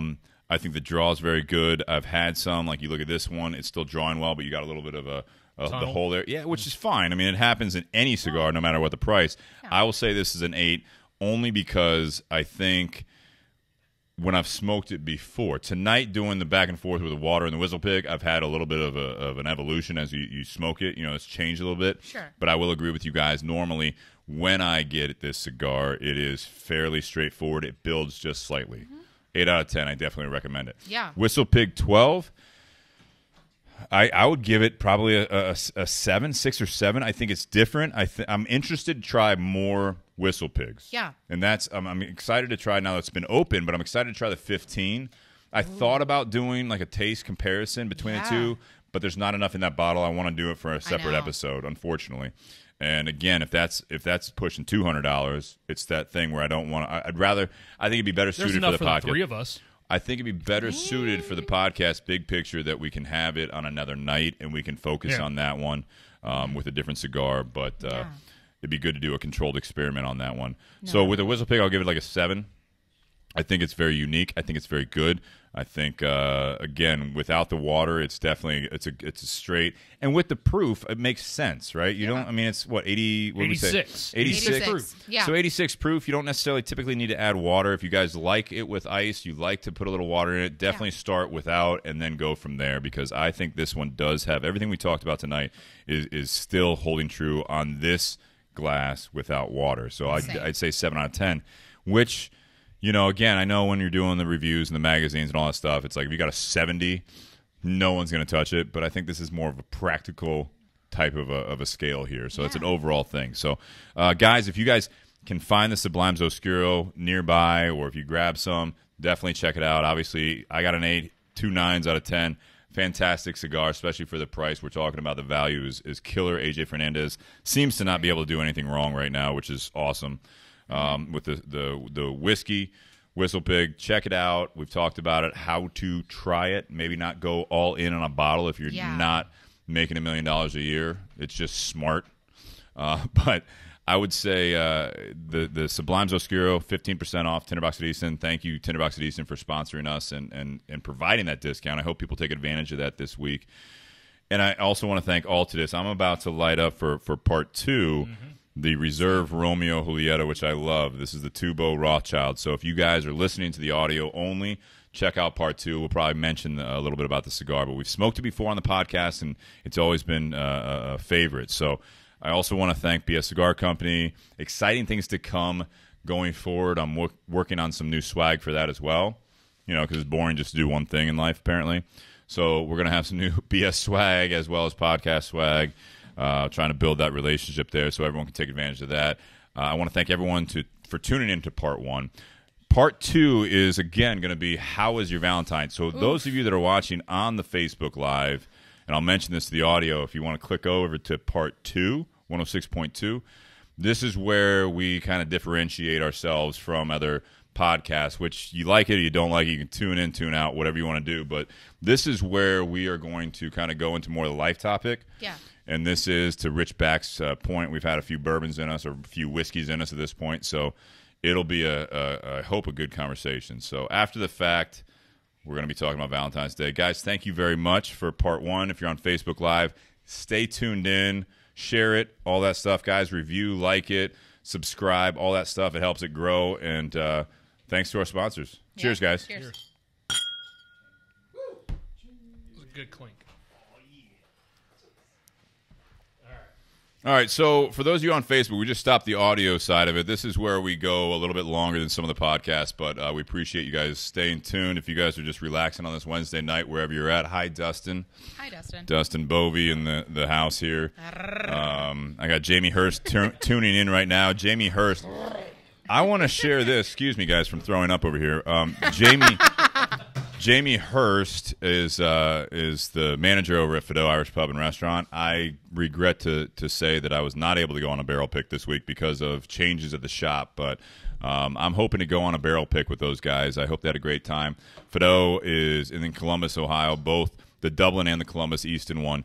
They just worked on an Elijah Craig barrel pick again, so that's something to check out for sure. I know Kaysen from the Dublin one also is working on a Weller Full Proof, which we had a Full Proof Weller from Amy at McClellan's, which I still have that sign behind Nate because she forgot it that night and I have not yet returned it. It looks great in the garage, but I will have to return it. I assume my problem with returning that is that when I go over to McClellan's Pub, I know it's going to cost me money. Yeah, it's going to cost me money to return this sign because I'm going to go over there and be like, what do you have?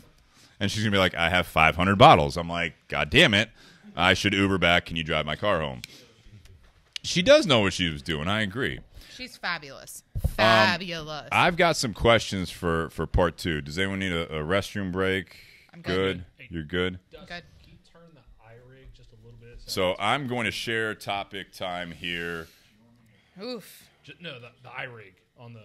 You want to raise the door a little bit. Yeah, turn the fan on. That'd be fine. Go ahead and crack it a little bit more. Jake, it's good to have you back in the garage. Yeah. This isn't the Burn Lounge. It's a garage, all right? So, fucking bougie over here. For those, Listen, Oh. there's a little smoke. Sorry, it's sweetheart. fine. It's fine. for those who can't tell, you know, there maybe. is a thick cloud of smoke because Can't see it on camera. It doesn't exist. there's about 10 people in Picture the didn't garage happen. in total. That's right. So, yeah. All right, I'm going to share this. Keep talking. Keep talking. Yeah, Oh, you like that yeah. cigar, Shannon? I told Shannon, you. what are you smoking there? He's smoking that CLE Azabak, Oh, Nice. which I that's absolutely tasty. love. No, tasty. Yeah, Yeah. it's an absolutely fantastic cigar. I love that one. So, What are you smoking, You coming Jake? to the 10 event?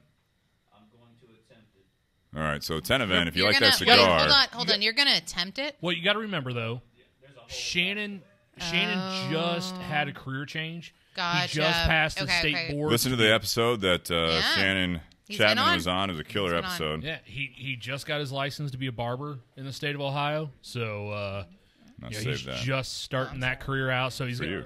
I mean, no. I'm You enjoying sure, it? Like that's the You whole enjoying point. it? Good. Glad. So for those that we didn't actually say that, I feel bad that we didn't say this leading into the first part. But for everyone listening and watching right now live, what are you smoking and drinking? Yeah. Not the guys in the garage. We know what you guys are smoking and drinking. But I for don't know those what but for you're those of you on smoking. the live feed, what are you smoking and drinking right now?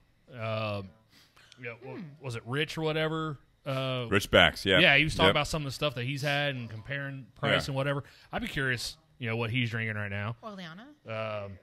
Ooh, I know Eric's not drinking anything it's good. except maybe water. So, because Eric doesn't drink, so he doesn't drink alcohol. And so. or anything with like calories. So this is a time I just shared it. Topic time here. As I'm getting ready to cut this, and then we'll get into the actual topic time.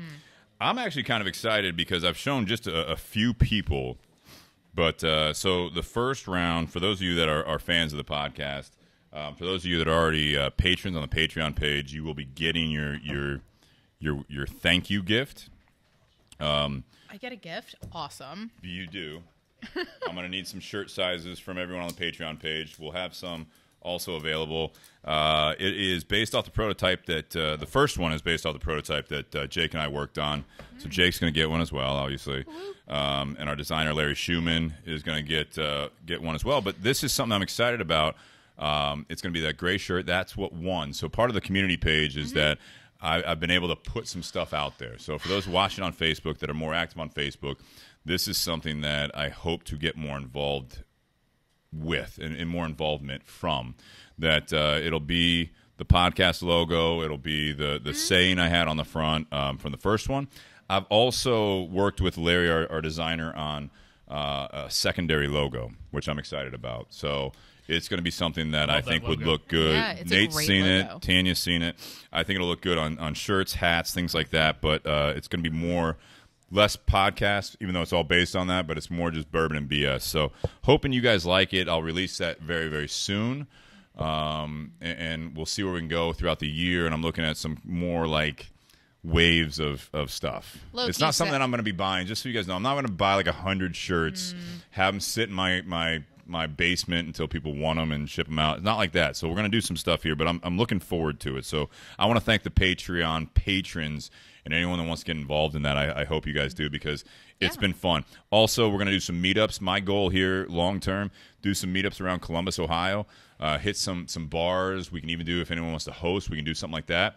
But I like the bar thing because we can go and try some cocktails. We can try some whiskeys. The first one I'm going to have at, I think, Fido Irish Pub. It's our neighbor. Yeah. But with that one, I've got one of our community members, Jake Smock, actually is, so he won a keg party that we wow. can Oh use. shit, son. So I know we're mostly bourbon, but for those who are listening right now on the Facebook page, this is something that the first one, anyone coming, basically we have a keg of beer as well that if you're a part of the Bourbon and BS podcast community, you will be able to get, so you can bring someone as well that may not be into bourbon, but they'll get a beer, and it's a good beer.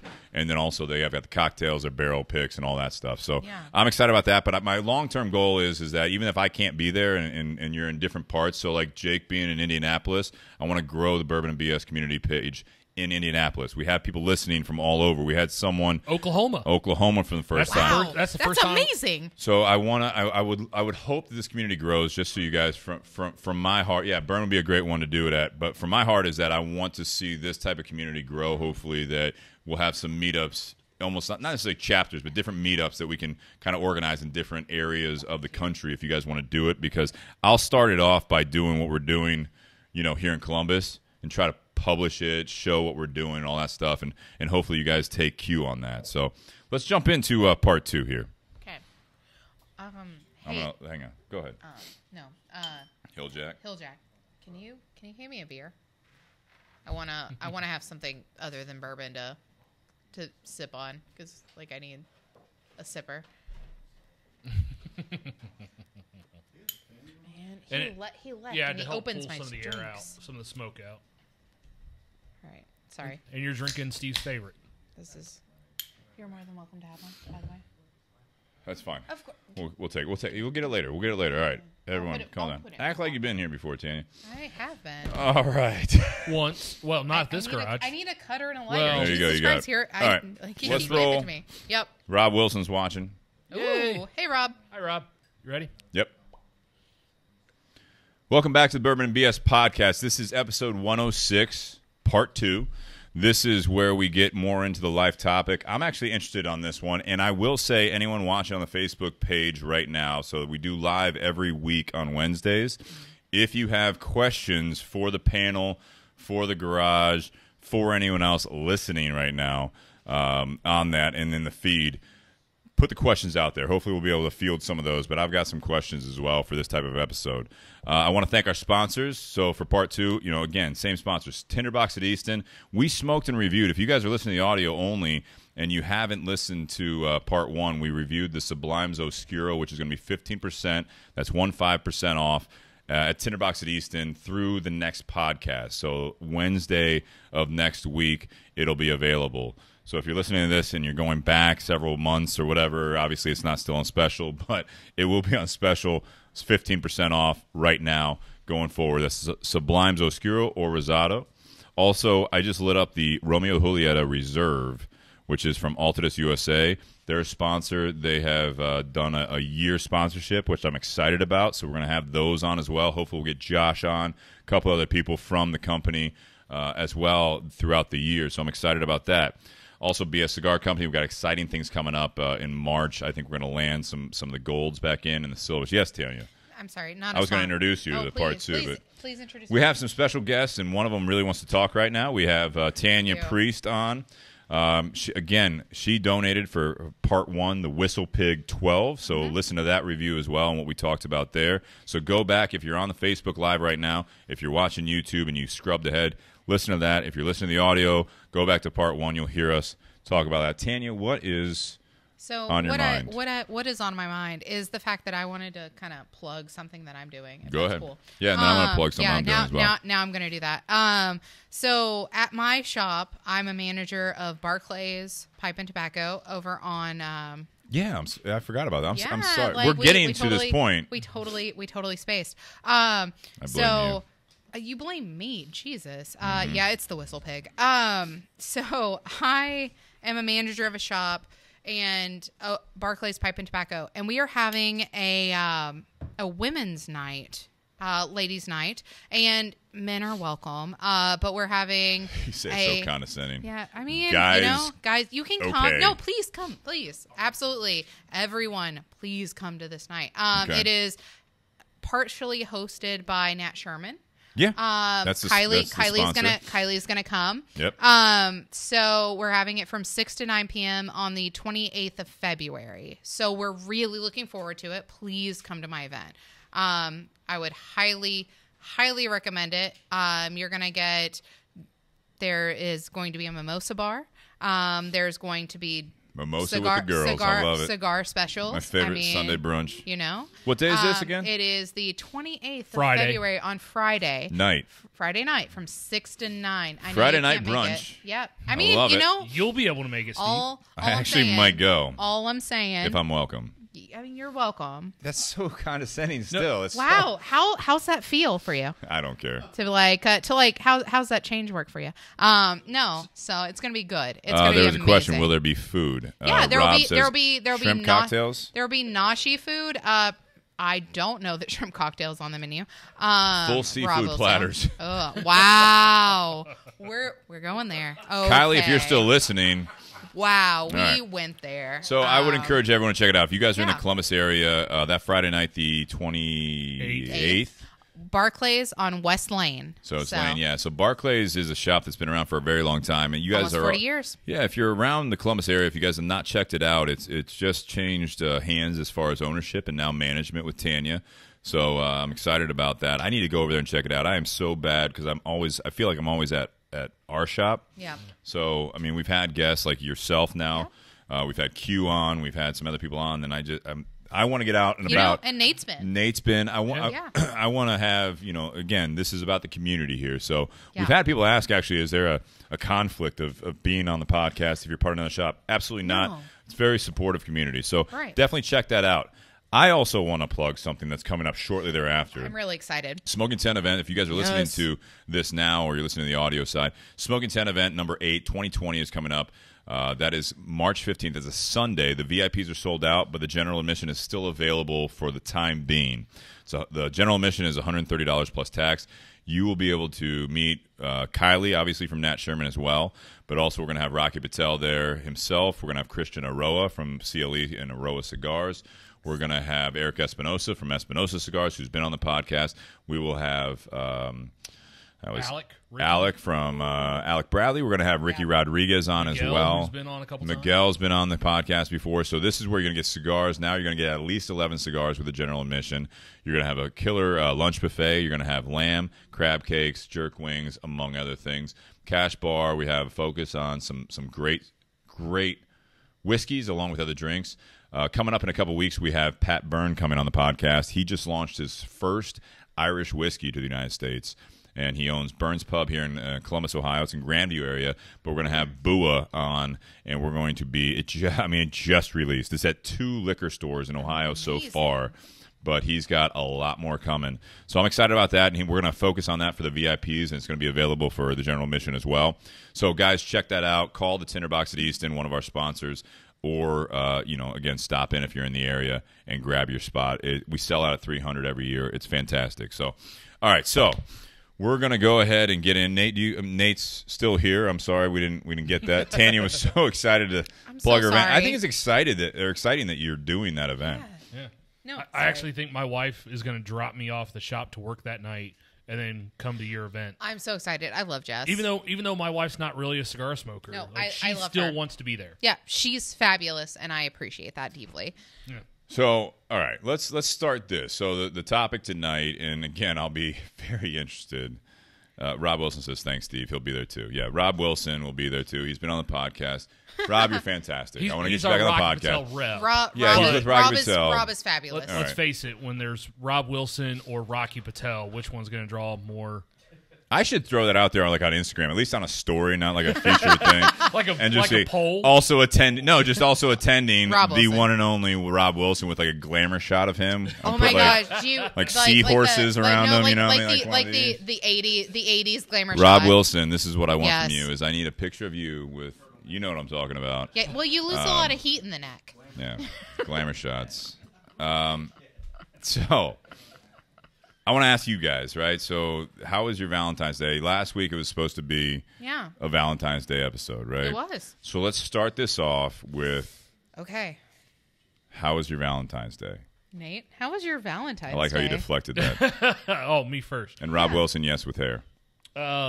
So Valentine's Day fell on a Friday. Correct. Which for me means after I got off work at my day job, Yeah, went to work at Tinderbox. you did. And so I was there all night. My wife was at Easton all night as well. She usually comes to the That's shop romantic. and then She she'll walk does. around. Actually, when I first got to Easton, so Valentine's Day is also my mom and stepdad's anniversary. Right.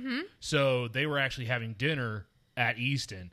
And so I actually walked over to the restaurant that they were having dinner at and wished them a happy anniversary, which was kind of tough. I'm not going to get into it, but You can share that when you want. Yeah. Yeah, you're good.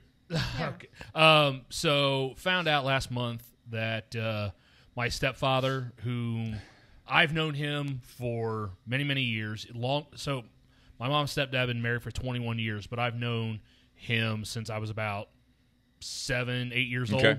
old. He was the pastor at the first church I ever grew up in. Actually baptized me and my father same service. Nice. So I've known him for the majority of my life. Found out a month ago that he's got terminal cancer. Yeah.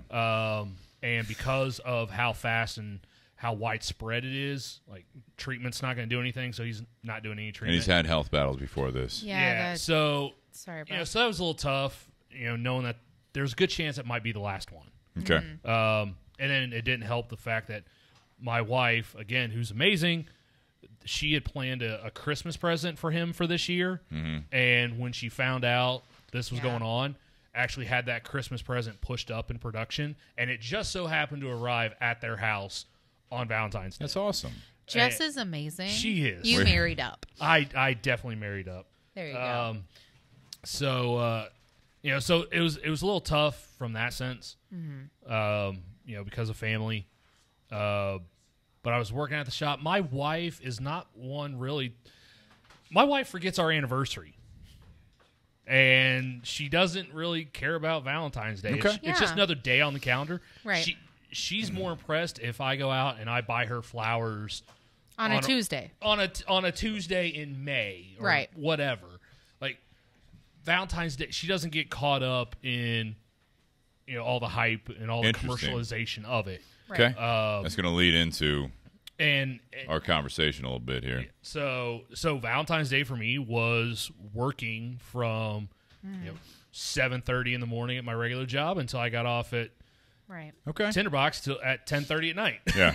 And then went home and was like, all right, shower. But bed, you had a chance to go over, I know, to wish them a happy Yeah. anniversary, which I think is probably, you know, when I'm looking from the outside in, I think that's really, really important. Yeah. And I think that, I mean, I don't want to take it to this level completely, but I mean, obviously there's no hiding. I think that's a memory that I think everyone's going to, Yeah. you know, involved is going to really, really cherish. I think that was something that was really nice of you to do.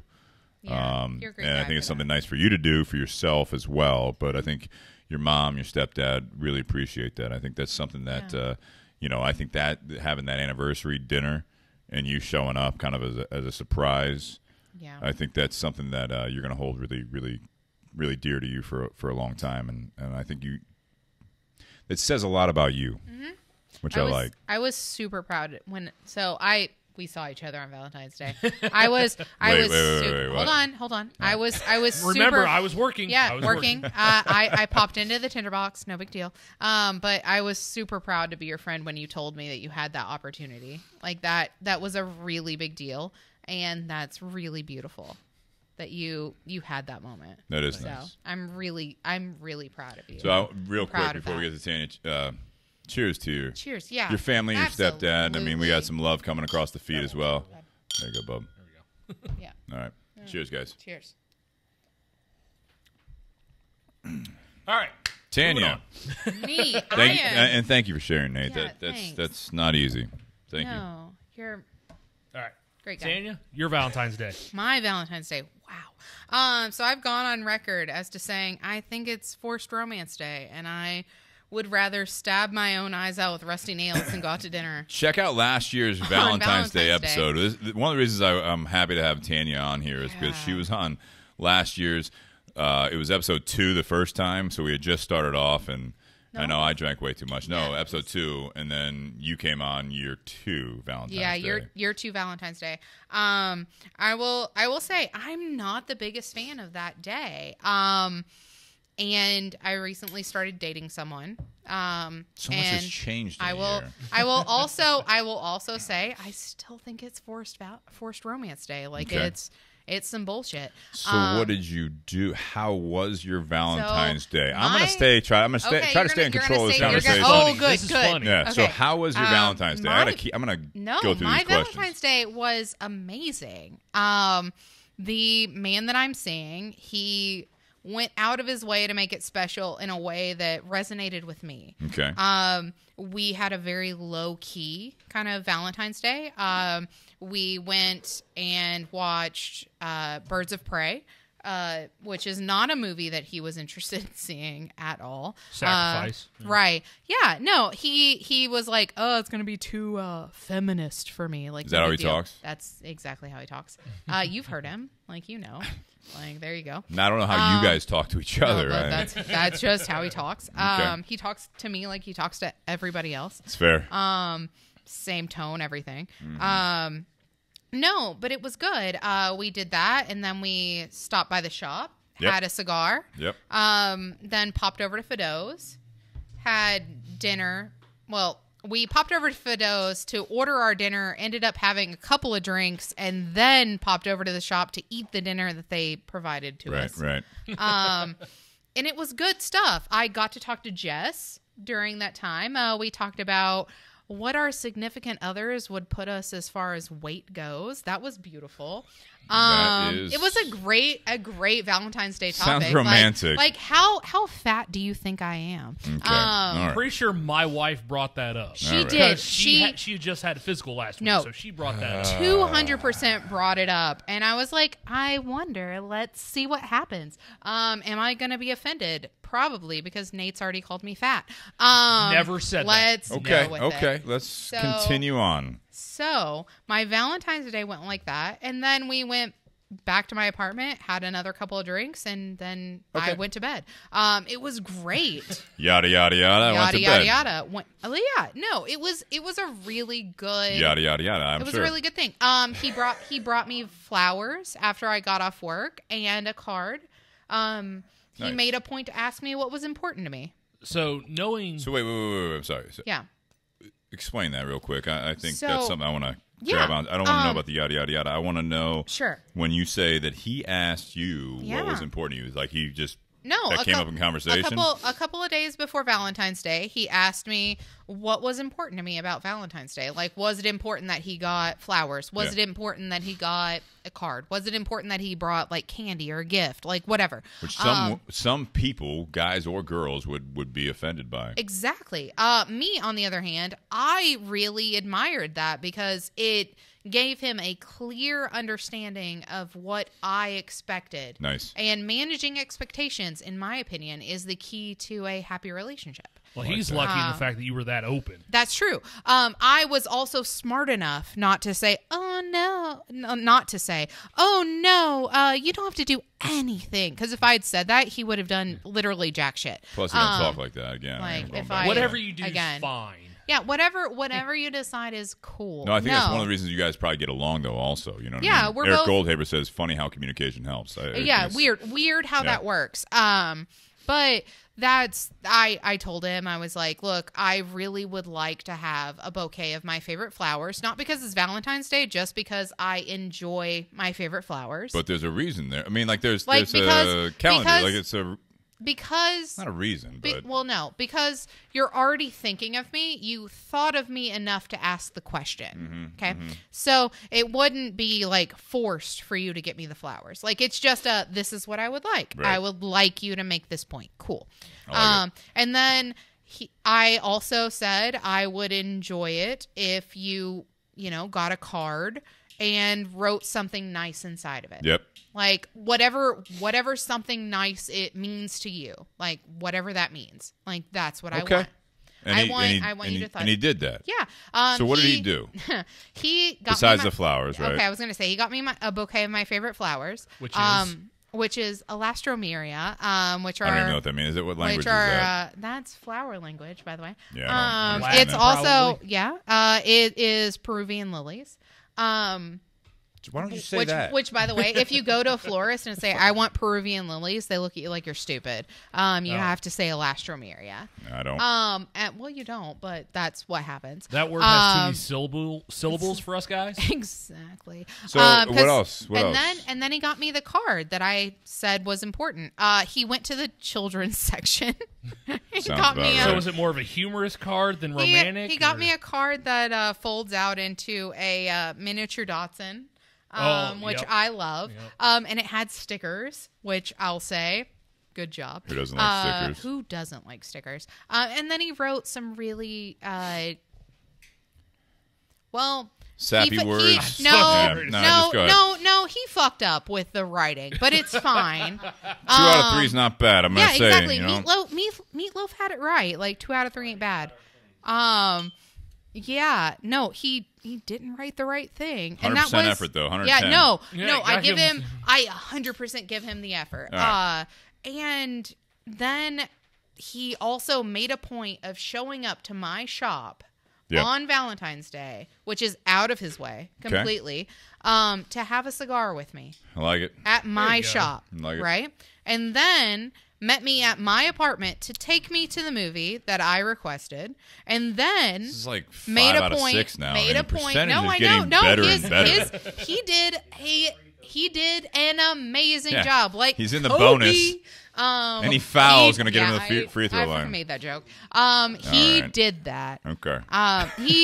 He did an amazing job. And then we had like There's the most so many low key Valentine's Day that I had hoped for. Perfect. Yeah, exactly. So things are off to a good start. I mean, yeah, Well, it's amazing to hear. Yeah. Because if you go back and listen to I know. last year's episode, I know. I which encourage everyone to do so. Which up until recently, for almost a year, that episode was our highest watched episode. That's right. Okay, like I'm All right. So Agreed. that's amazing. stupid. That's amazing. Agreed. Yeah. No, you're good. I do want to say there's a couple comment. Easy. Sorry, there's All right. pictures on my phone. I want to share before I share my side of it, and I want to get to the questions. Because we only we're burning daylight here. Bobby Hirschman, we have dinner out several times a year. They're all special. Don't need a holiday to make it special, which Agreed. I like. Yep. Now he also went back. Let me see where he's at here. My wife and I had pizza and watched The Joker for Valentine's, and it was perfect. Yeah. Not everyone's Valentine's Day, but that's what I like about that, and I'm going to say that I like that, with you, Tanya, with you, Nate, with Bobby out there, a couple other people that are doing this, that are chiming in. That's, and Eric said it, the communication's best. So you want to do that, and I think that is. Yeah. And I'm not going to say what Eric just said. He said, rate the boyfriend out of 10 like the cigar. We'll get there maybe towards the end after more drinks. All right, so I like that. So I'm going to share mine, and it was nice. Liz and I, we couldn't do a Valentine's Day because you guys are doing your thing. You know what I mean? Like she was working. In fact, I saw you and Dan in there at Fido. When I stopped in to visit her after work, but so we did the Thursday the 13th, and I agree with a lot of people. I'm not really big on the holidays as far as that goes. I always struggle a little bit on what to get someone, but I'm also I want to use it. And I've said this before. If you go back to the first one, episode 2, you look at the last one Tanya was on. Yeah. I don't really care for it a whole lot, but at the same time, I'd like to do something. So instead of doing something like super expensive or anything like that, we went out to dinner. Yeah. And we went to a small Italian restaurant that it was a guy in Westerville, which is a suburb of Columbus, Ohio. I will plug this restaurant, Cardoni's. So we went in on the 13th, and what I would say is it's so interesting because I will recommend to everyone out there that if you're going out, I would do it on the 13th or 15th. Don't do it on the 14th. That's one of the things. Everyone I talked to, for the most part, on the 14th that went out, there was something that didn't go right. It was slow. It was the food wasn't as good as it normally is. The drinks weren't coming out. Whatever it was, we went on the 13th. We went to Cardoni's. And we walked in there, and I think the max occupancy is like 30 people. Mm-hmm. It's very, very small, right? Yeah. Cute place, cozy, whatever. But we walked in there, and I was telling people about it, and they were all just like looking at me like, sounds amazing. Where's this place at? Yeah. We went in on Thursday the 13th, And I said, yeah, we have a 7:30 reservation. She's like, oh, we have you set up over there. And when I'm hearing from other people that, they're, yeah, we waited for water. We waited for our server. We didn't know if we had a server. I was like, she says, oh, you're set up right over there in the corner booth. Your waters are there. Like, the waters were sitting in there. The menus were there, all that stuff. I mean, it's like, this is not normally, but on Valentine's Day season. So we sat down. We she brought over a bottle of wine when we ordered it. But while we were asking that, Liz says, hey, do you have any bread? We haven't had much to eat. She's like, oh, it's being baked for you right now. So I mean, it's like, everyone else was like, holy shit, like that's a real thing. Same thing. It's cooked from scratch. It was a great place. Cardone's in Westerville. Yeah. We had a great time. I didn't ask for anything special. It just, that's how we were treated. Mm-hmm. And there was like two other parties there. But I said, are you guys booked tomorrow night? She says, I think we have like a 2-top available at like 9:30 at night, and we close at 10. Mm-hmm. You know what I mean? So it's one of those things. So I'll recommend that. I hope you guys had a great Valentine's Day, whether you're single, whether you're by, with a significant other, your wife, kids, family, whatever else. But I do like the fact that, it is about the communication. Dustin, I'm going to need you to be in charge of the Facebook feed, because this is where I'm going to, if there's any questions out there, I want to hear them. Tanya, what's that? I will say this. I got to really keep a tight rein. I really will say though that if you go out to dinner on the 15th, really double check that it's not a Saturday, because if it is in this instance, so Valentine's Day was on a Friday, most people went out to dinner on Saturday. On the 15th. On the 15th. Okay. So go 13. So I will say, like, double check your days. Because a lot of people thought, oh, Valentine's Day proper is going to be the problem. The next day, not an issue.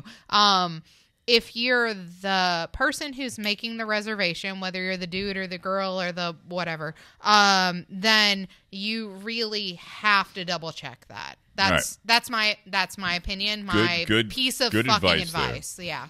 All right, so to the table, to the crowd on Facebook, right? Start with an easy one. Describe the worst Valentine's Day you've ever had. Okay, Nate. Please. I like how you deflect that right away. Yeah, 100%. Nate, worst Valentine's Day, and again, I'm not saying lighten you around, but let's talk about this. Worst Valentine's Day ever had. Ever. So Jess is actually the only person I've ever been in a relationship with come Valentine's Day. Mm-hmm. So prior to that, I would have to say it was when I was in high school. It can be with Jess too. No. Smart man. Oh, Smart look, man. You're smarter than you look. Gotcha. No, it was in high school. I'm sure, like a lot of people, when you were in grade school, Valentine's Day came around, you went to Walmart or something, and you bought like the 20 or 30 pack of Valentines, and everyone in your homeroom class or whatever had a little box. And you're going fucking way back. You did that in high school? I'm sorry. What? Wait, you said high school? Wow. Spanish class. Yep. Okay. It was an exercise for Spanish. Oh, look at you. No, they're written in English. So, I mean, but yeah, but you only got one. So clearly you don't know Spanish. I took 3 years. You don't know Spanish. Correct. So, like a kindergarten, at most a kindergarten level. Gotcha. So, you gotta remember, I'm old. Hey, we're gonna do an exercise here and make sure it's in English. But no, okay. Tanya actually already called it, because like I didn't get 30 Valentines or I didn't get 30 Valentines and put them in everyone's boxes. I put Valentines in people that were my friends or people that maybe I secretly had a crush on. No. But I was that guy. Wait. No. What was the total number of Valentines that you put out? How many Valentines did you put out? What's the ratio here? Yeah, how many Valentines versus like what you put out? I think there were 20 people in my class. And you wrote how many Valentines? Because between friends and crushes. Wow, you had few friends. Gotcha. Thank you. No. Yes, I could count them on one hand. I'm more interested, real quick side note, out of the 5, how many were secret crushes? If you say 4, okay. Like, look. One. Less than one hand is friends. I could lose fingers. So in why an was IED this and still count? Why was this that was extreme? Why was this your worst Valentine's? She didn't give you a Valentine's Because Day, I did didn't get she? any in mine. Oh my gosh, Nate! I was that kid. You don't. All right. So first of all, like that's now Friendship Day in a lot of like elementary schools, which is bullshit. We But talked not about that high on previous school. one. But not high You school. you don't do Valentine's Day with boxes in high school. Oh, we did. Kids are mean. Yeah, I kids are see that. fucking Kids are mean. man. And now I feel like that's probably the way it is in like elementary school because now Yeah. they're basically in high school, like I when we think were in high so. school. Yeah. Tanya, what was the worst Valentine's Day you've ever had? Oh God. So I was in a relationship. Yeah. And I maintained I hate like the forced romance. Like I'm not a big fan. And he made a point to take me out to dinner, which was nice, like cool. But then he also made a point to publicly declare for the very first time I love this. that he loved me. Yes. How old are you? When was this? I was 19. Okay. That is older than I thought. Yeah. I was picturing 9. That I was was not, saying take a decade that off. I'm wasn't- picturing like 9 years that old. That was not the first time I'd been told I love you, but that was definitely the first time I'd been publicly told. What do you mean in- publicly? Like he made a scene? Made a scene Love this. to he. What'd like, you so say? we're in a restaurant. We are in a restaurant with tablecloths at 19 years old, which is that's a deal, Again, right? check out You're not gonna get any Cardone's and sympathy West from Coast. me on Okay, this one. so look, I am from an area that has a stop, like a caution light. So It's this flashing. is like Safety it first. flashes continuously. All It's right, all a right. 4-way stop.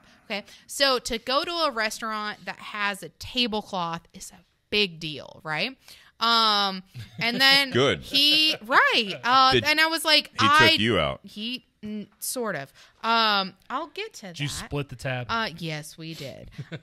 Because he made a Nothing point wrong with going to Dutch. tell me he stood up and then On a made table? me. No, Okay. he stood up and then made a point to make me stand up and took my hand and Love all said, this. I Oh. want you to understand that I love you. And I said, oh, thanks. Good response. It's not probably the response they were hoping for. Yeah. How long were you 'cause guys dating? Less than a month. Yeah. No, I mean, Well, love can happen at any No, time. I get it. mean, I get it. There are people who have been together Cupid for is less a, than brutal 6 guy. months and get married. And have been married for like 40 years. I get it. I also get that like I was 19 and I had absolutely no fucking clue what and to that's do. fair. He obviously, yeah, no. Right. He also didn't, as Eric pointed out, communicate with me that I wanted zero things to do with Well, any of that. You guys were dating for a month. You're 19. You can't communicate about anything. So Exactly. I mean, that's just how it like works. like at that moment we had barely had like physical interaction. Like it was like, well, there was a lot of physical interaction, but it was like it was what it was. Sometimes that leads to the feeling of love for certain individuals. I'm going You'd to tell you that think right now. that. For me, that's what happened. I was so embarrassed that when I said thank you, I also went, check, please. Oh, Did you actually say that? Like a movie? like That's awesome. I No, straight raised my hand and no, asked for no, you one. did not. And everyone in the area was like, oh. Especially she- because it's Valentine's Day, you know what I mean? Wow, because it was packed. It Yeah. was so packed. Well, it's Valentine's Day. Which is why I say I would rather I would rather stab my own eyes out with rusty nails than go out to dinner on Valentine's Day. So there's a bad experience. So that's Yeah. interesting you bring that up because Exactly. I will say this is that I think just like anything else, there are times where if that happens at that pivotal age, Yeah. and now that basically frames you Oh, 100%. until now, God. right? So now Yeah. you're leaning back. You're leaning back. You're like, Yeah, actually, like this Valentine's Day. I'm 30 Hang on. years old, right? Yeah, so- I turned 30 in August. It's- So to have I love having you on the podcast. Yeah, I know, because I like run over you. No you big just deal. you just talk. But I love it. That's to dead air is have- never a problem. To have, I know, right? Except for when Nate wants no Easy. dead air.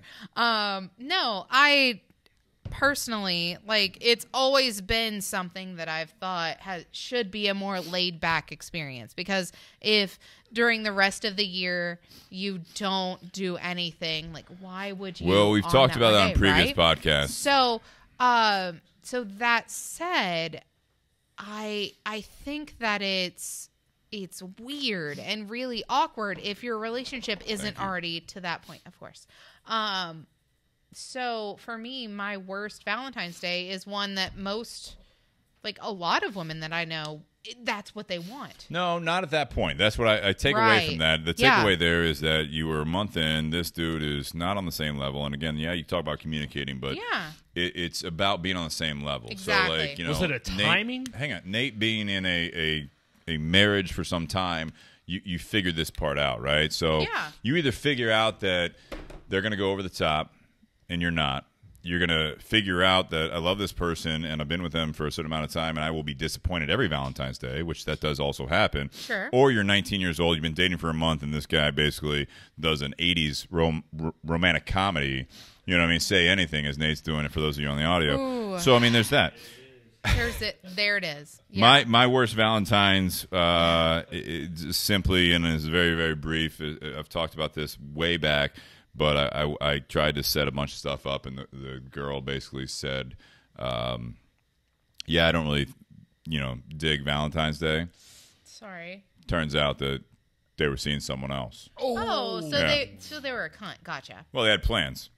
Yeah. That didn't involve so you, here's ever. Thank you. We all grow from our experiences. I'm not going to mic drop because they're expensive. So To that one. So Jesus. here's the next question. What's the and Tanya, you already answered this. Nate, what's the best Valentine's Day you've ever had?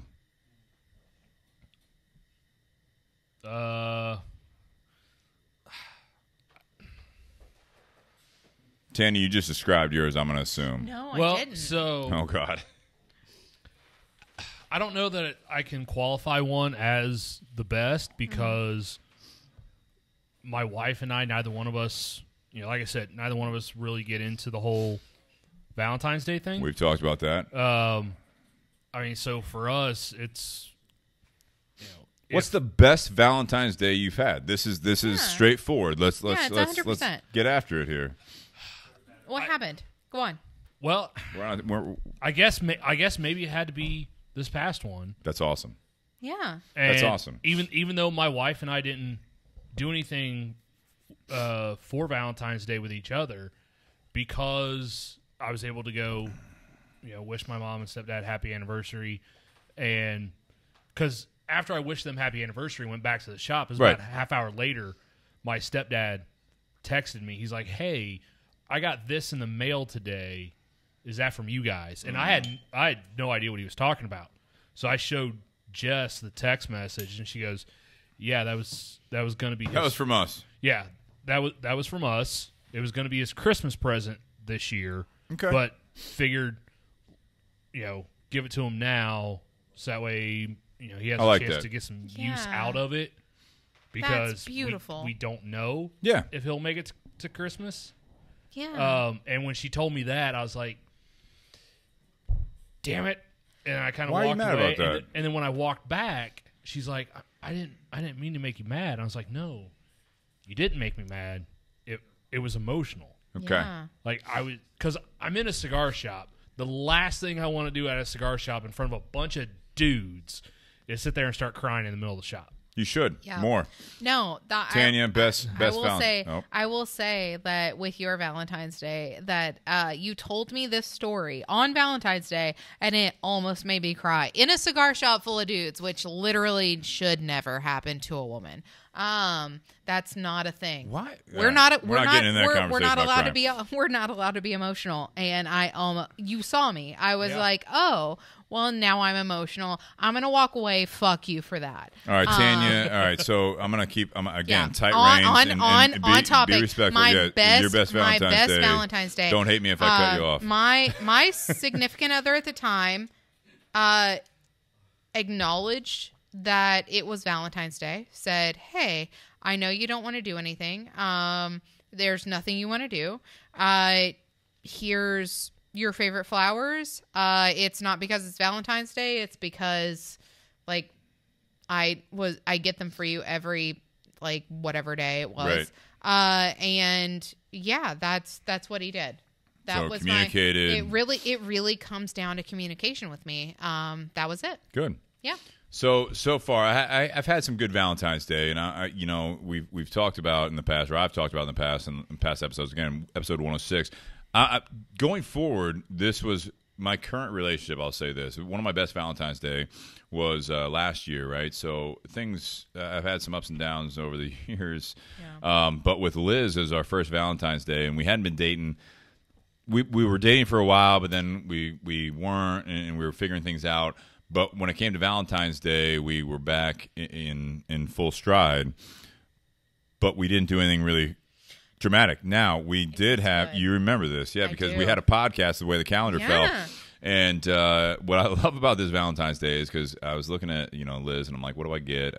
We know each other very well, but at the same time, we're still young in this relationship. And so at the time, she's converted to what you're drinking for the first time on the podcast, to my knowledge, the Miller Lite that you're drinking, sure. Tanya. Yep. But she was a big PBR girl, right? Yeah, so she was. millennial, and she's going to hate me for saying this, but millennial and PBR was really kind of a hip beer again. But so I went to Kroger on the way home between work and the podcast, and I got a 12-pack of PBR. Yep. Pabst You Blue did. Ribbon. It won a Blue Ribbon at some point. It's number one. At some point. And some flowers. What I love about that Valentine's Day was not only Liz's reaction that when she walked through, I think, the garage and she saw this case of PBR with flowers on top of it. So She's just good. like, she literally did one of those things. She walked by and she's like, "Wait, is that for me?" You know what I mean? She's coming over to the house. What I love about that one, and this is not very romantic, but one of the things I thought was hilarious was, so I'm checking out at Kroger, and I've got a case of PBR. I got flowers in the other hand, right? And you remember this story? Yes. And I got this lady that's checking out, and she's got her, I don't know, like 14, 15-year-old daughter, right? And they're behind us, behind me, and we're doing the self-checkout, and she looks over at me, and she's like, "Looks like someone's having a good Valentine's Day." I thought she was kind of being sarcastic. Yeah. And then I checked out, and I'm walking out, and she's like, "Seriously, I'm jealous." And then she got in, I saw her in the parking lot. She's getting in her white Range Rover. You know what I mean? It's like, That was so good. you need to give me your husband's number, because he is either going way above board or he Yeah. is neglecting you, and this is too expensive to divorce at this point. Because if you're saying that to me, she's either thinking I wish I had those Valentine's Day again, that I'm just going to get drunk Yup. and bang. And that's Yeah. where you came from. No, That whole okay. thing. I take back my best Valentine's Day. You were right. It just happened. The lady at the bar. I told you it just It happened. has nothing to do with the dude I'm dating, which is sad. That was But aggressive. it also has to do with, we're sitting at Fido's bar, and this drunk lady at the bar, she tells me, because I'm drinking Teeling's neat, Yep, because I'm which lazy. you love. And Right? which you love. I do love. Yep. She told me, she was like, "You're a keeper." And I was like, "Oh, I know." And she looked at my significant other, and she goes, "Just so you know, you need to wife her up." And I will say, That's what people say. we've been dating for like a month, right? So that was super awkward. I could feel the waves of awkward just Love it. flowing off him. Love it. And that's why it was the best Valentine's Day. Beautiful. Right there. All right, let's switch gears a little bit. This is still related. I've got some other ones here. And Dustin, I hope you're monitoring that Facebook feed here. So with Valentine's Day, right? So Yeah. this is interesting to me because, again, being in the bourbon and ryes and whiskey and cigar industry, right? So one of the things that we deal with, one of the things that really leads us to this part of the podcast is that, this is the life topic. So Yeah. I know that I was brought in because of things that I was going through. A lot of people are brought into this community because of things they're going through in other parts of life, including the romantic side. And you're either struggling with something or you're just negating that this stuff doesn't exist. Mm-hmm. I love this panel because we have someone that's been married for a while. That is admittedly different than a lot of people that have been married for a while. Yes? True. Say yes. Yes. Okay. Tanya, who last year, if you listen, she was proudly single, Proudly. and now she is Proudly. semi. Proudly not single. Oh, I love it. Like, let me just Do say, you- I like all right, the all guy right, I'm dating. All right. Do you like romantic movies, and what is your favorite romantic Okay. movie? Yep. Let's go. Princess Bride. Classic. Oh my god. Because Princess Bride's everything. Oh. It is romance. It is comedy. Right. It is action. Like, it is an absolutely fantastic movie all the way around. Very quotable. If you have to watch a romance movie, there's a love story that's got sword fighting and humor. Can't go wrong with it. Tanya? Fuck, I hate you because that's the same. Like That's that's fair. that's actually what we watched on Valentine's Day. That's fair. My dude and I. Like he If you start calling my You, bro you and are I, that allowed to gets say weird. his name. No, I don't know I if know. Like, I'm not. bro and I were watching. Eric it, like, already called him wait out. a second. Listen, he my like the guy I'm seeing, We'll he just is- call him Make-A-Wish. Make-A-Wish. Let's call him that cuz like No, that's he plays hockey and I shouted that at him twice. 2020. You can't say that. All right, so yeah, But you like that movie. I like that movie. I also really, even though it's oh god, it makes me a bad woman probably. You're fine. But I really like Love Actually. Like it's a Christmas movie, Why? sort of. No, that's actually in my top 2 or 3. Yeah, I'm saying. Oh. It's a fun. Cheers. It's a. I have an empty glass. So. Oh, well, is it? Because I can fill it. We Here you got go. other whiskeys Yeah. too. So Love Actually is probably one of them, and then maybe. Oh God, he's gonna hate me for this. I made him watch Pride and Prejudice, but the Keira Knightley version because Keira Knightley. yeah. I'm gonna be real. Like, Well, same whoa. reason. Love Like- Actually a little bit. Yeah, Yeah, Keira Knightley is exactly. smoking Okay. hot. Yes. Okay. Smoking hot. Same. So yeah, no, I made him watch that when he made me mad. Actually. Bobby Hirschman says Johnny and Frankie. Well yes. played. Good choice. Yeah. All right, so Ryan Newman's watching again. He did comment. I want to do a real quick cheers to Ryan Newman. This is the point where Ryan Newman, who's been on the podcast recently. Yeah. If you guys are in the Columbus area, you're stopping by. So he's been with the Tinderbox at Easton for quite some time. If you're listening to this audio side of it, I do want to say Ryan has now left the Tinderbox after 6 or so years. Shannon's looking alarmed. He has taken a manager position at Royal Cigar. Again, I hope to have him back on to talk about that shop. Congratulations, Ryan Newman, for the new venture. Yeah. We hope that you take some of the things that you learned and value from the Tinderbox at Easton and the community, the Bourbon and BS community as well. We appreciate you, and we hope that you do extremely well. This is your opportunity to really, really grow as a person and as a man and a tobacconist. So cheers to Ryan Newman, Cheers. everyone. Cheers. Yeah. Yeah, we never want to wish our fellow people in the industry ill will. No. No, that's what we're doing. Q also says, Q has been on, he says, White Castle Valentine dinner / the following Valentine's after a breakup. It's good. I will They say, do an You amazing got Valentine's. You know. You do have to make reservations at White Castle Cute. for Valentine's Day. this become a thing. That is brilliant marketing. Oh, absolutely. I will say, so Love Actually is actually up there for me, and Yeah? it's one of my favorite Christmas movies, and I just like it. I'm a chick flick guy. I will say this, and you would never guess it, especially if you only watch the podcast.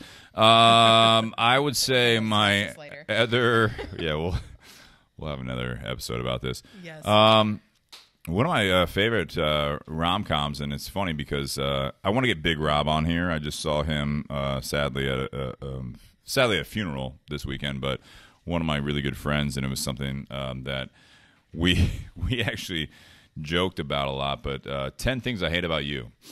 such a it's good so film. funny. So we have one female in the garage and a bunch of dudes.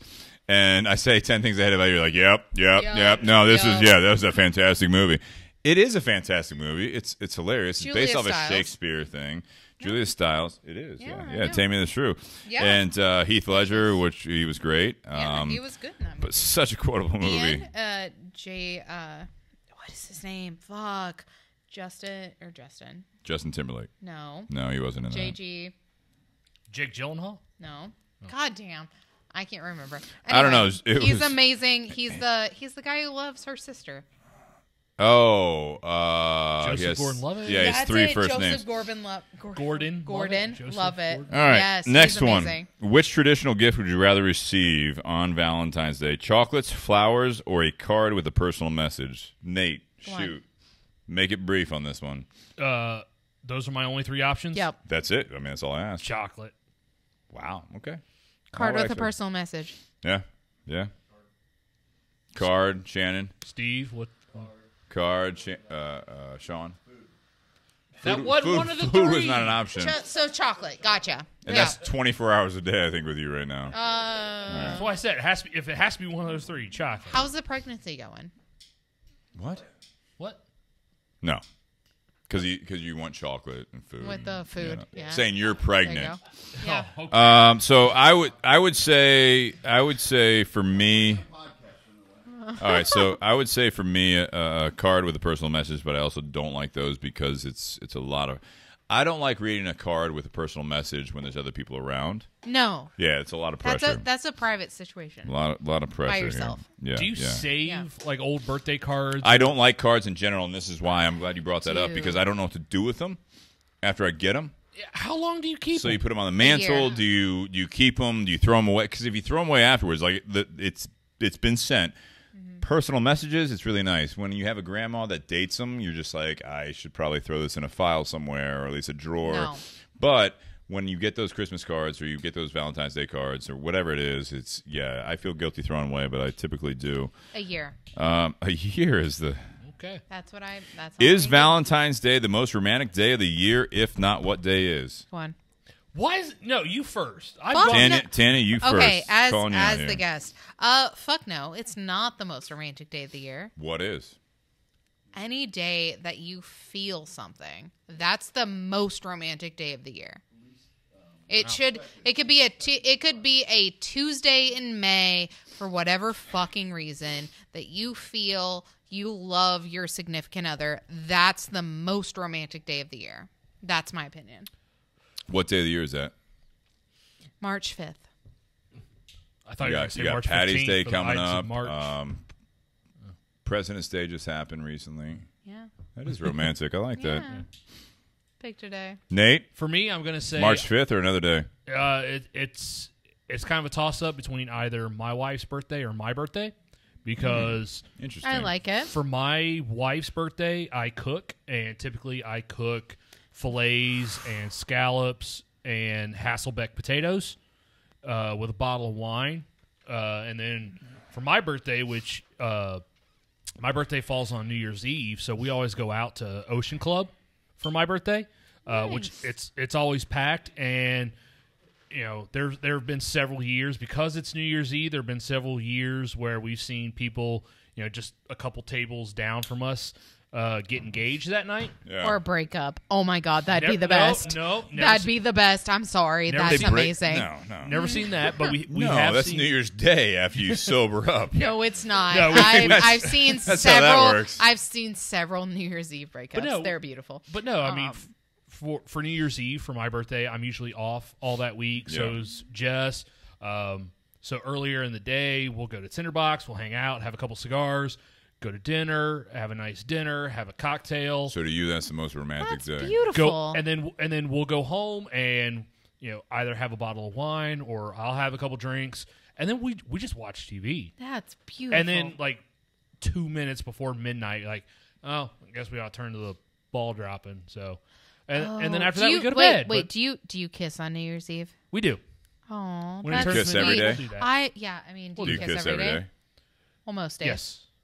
Oh, You So- looked away when you said that. No, we do. Okay. So I didn't know if you're looking at the camera or away from that's me. so cute. no, well, because We don't.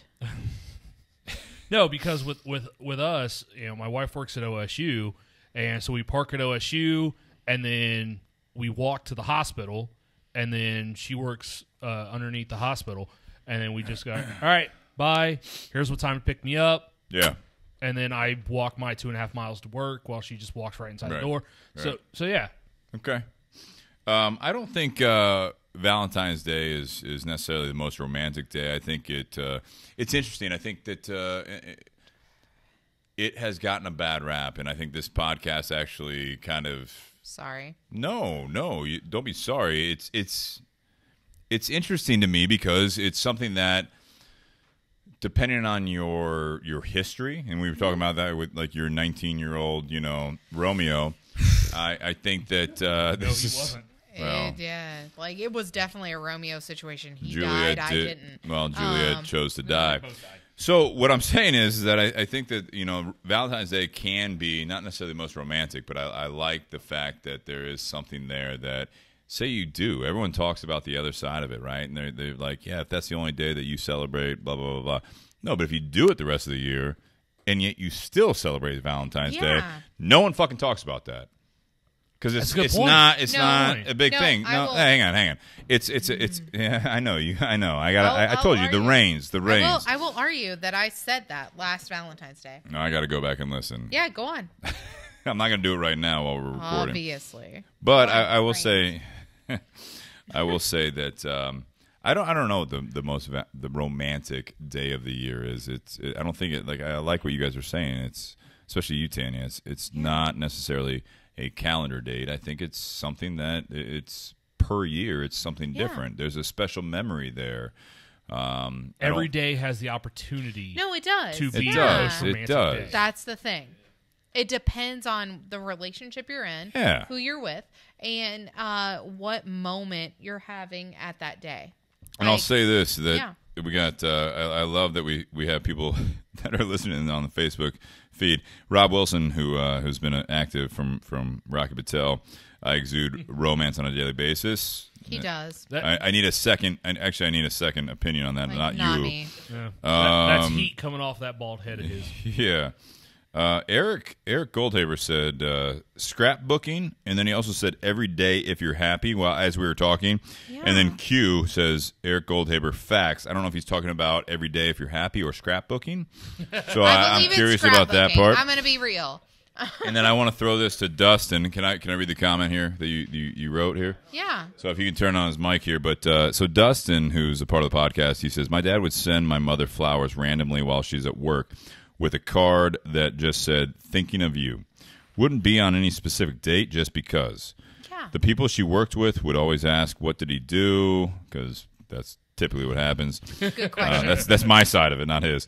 But he'd just do it as a kind gesture. I got that from him and loved doing little things like that for Kathy, who's his fiance. Yeah. I'm going to throw it over to you, Dustin. I will say that there is something on the other side of it, is if you buy flowers on a regular basis, you know what I mean? Because that's like the romantic fairy tale is like, no, he just buys me flowers For whatever weekly. reason.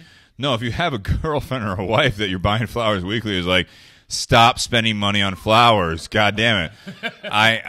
We want to do this. You keep complaining about we don't have enough money, and you spend $10 to $20 on flowers every week. Stop. That's Like- one of the It's a luxuries car of payment. working at a grocery store with a floral department. Yeah. Because you know the floral lead, and when they get ready to mark down flowers, you get the best looking ones. You know the deals So- too, so- right? So I you also- get So all, you get a deal. so you and get all the stuff that's getting ready to die. not necessarily. I will also. It looks like it, but that doesn't necessarily mean that that's what's going to happen.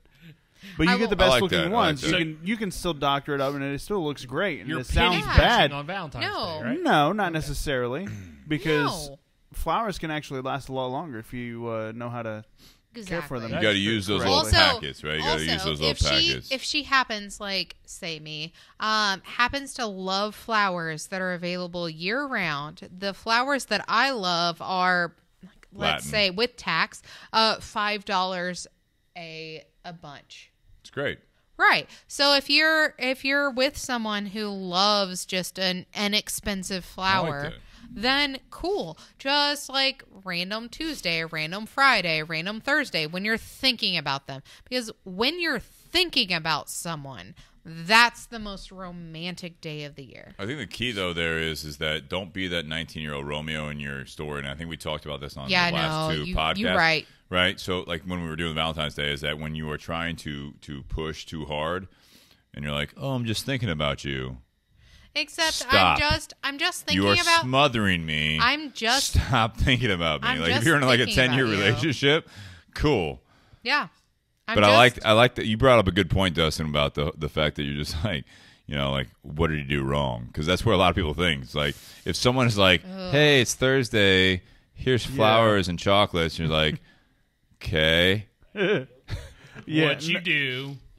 No, my dad would just randomly send her flowers, and he'd have them obviously, sent to where she worked, which is, in my local school district. Sure. She worked in the lunchroom, and, she would just get flowers. Obviously she'd be surprised because she would know nothing about it. And all the ladies would say, well, so what did he do wrong? And she'd be like, well, nothing. I guess he just decided to send me flowers. It's a slippery slope sometimes in public. That brings up a question. All right. Like, I got more here. To Yeah. touch Go on your it, question. like as far as Valentine's Day, so last year, it was our first Valentine's together for Kathy and I. And so I got Kathy flowers, but I also got Cadence a smaller bouquet of flowers as well. that's nice. Just for her. So now this year, I talked to one of my other ASMs at my store who used to be a head floral at another store, and I said, hey, I need you to make me a bouquet of flowers for Kathy. Here's what I'm thinking, dollar amount, etc. Right. And then I want you to make another one, a little smaller one, for Cadence. And here's what I'm thinking for that. Here's her favorite colors. So what she did was she made a nice big arrangement for Kathy, and then made a smaller one that was literally a mini-me version of Kathy's flowers. That's sweet. Oh, that's sweet. so adorable. When I got home from work, I had to close on Valentine's, so I didn't get home till 9:45, 10 o'clock. And Cadence is always waiting if she's still up. Yeah. So she opened the door, and I just put the flowers in her face, and she took off running and was all excited. I like that. And That's so so now cute. every year, whether they're listening or not, which they probably aren't, but It's too late. yeah. But it's still But cute. so now every year I'm going to it's going to be something that I'm always going to do is where when I Yeah. buy Kathy flowers, I'm going to get Cadence a little bouquet of flowers I like too, that because a she lot. just No, I loves do. it. I- She I loves it also just like as that. much. All right.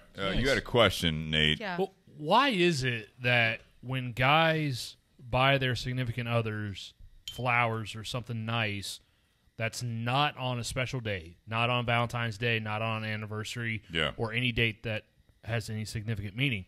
Why is it that the first thing people ask is, "Oh, what did he do wrong?" Well, because there's a history there, right? So let me answer. I'm going to field this one, Tanya. Yeah, go on. Not only is there like a society thing, right? But it's because people have had those experiences, right? So people Sure. have messed up, and they do that to say sorry. So you can't negate that fact of it, right? So there's always when someone messes up, it doesn't have to be a major mess up. Let's PG this a little bit. There's something that sometimes you have an argument or whatever, and you want to like send them flowers or do something nice that people are like, what did he do? It's not always like, cheating or anything extreme, but something that they did. If so they put their personal agenda on there first and foremost, right? So, but if you have someone that they're happily married, they're happily in a relationship, or it's especially, I'll say this, Nate, if it's a young relationship, right? Okay. And you send them that, they're going to be like, he's so sweet. Now, if you've been together for a while and they've complained before about said person or anything, and that happens, they're like, what'd he do? Does that make sense? Okay. I will also say, like, as someone who really enjoys gifting, right? Like, if I have someone significant in my life. What'd you do?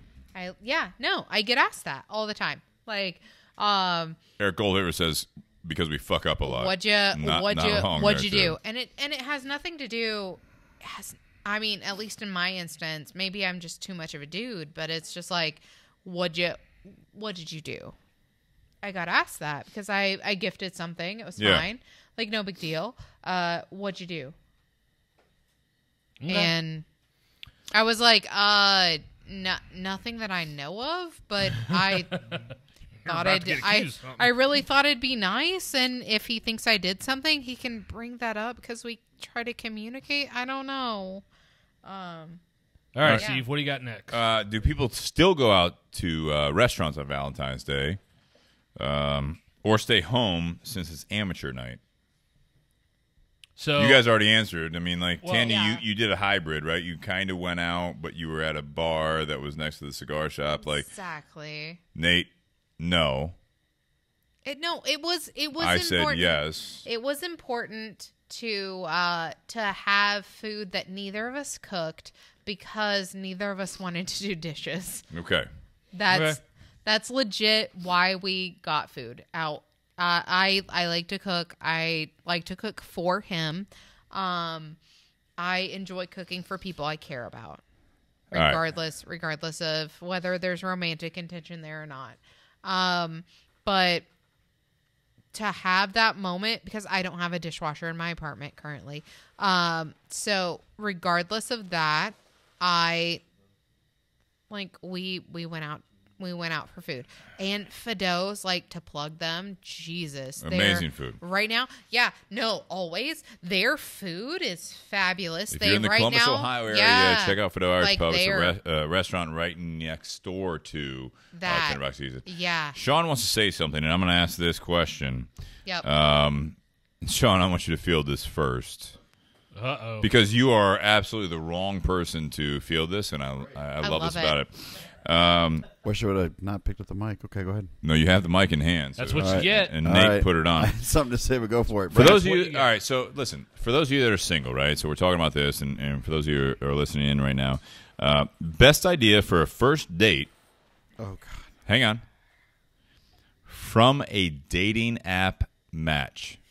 Oh, Fucking threw you a curveball that just Oh, there you go. Go on. chin music at the same time. I've Still a been married- strike, man. I've been married for 18 years. Answer so. the question, All right, and, so and then what's you a can good- say what you want to say. What's a good thing? What was the first best question? first date. Best idea for a meetings. first date from a dating app match. Let's go. Come on. Oh God. wanna hear it. I love this. I can You tell were you the you were the worst right person to I'm ask. I can tell you Ready. the worst ones. I didn't ask that question. Remember, I- guys, listen. I'm actually asking the questions here. Sean, go ahead. Well, I'll probably go old school since I've been married for 18 years. So I would. Well, dating apps didn't exist, but go on. Go on. You're right. Yeah. You did a VCR tape. I didn't even have a cell phone. All right. Shan, I'm a just really love great it. guy, and I love walks on the beach. Just give someone advice. So you're talking to a Yeah. guy, right? Right. So you're talking to.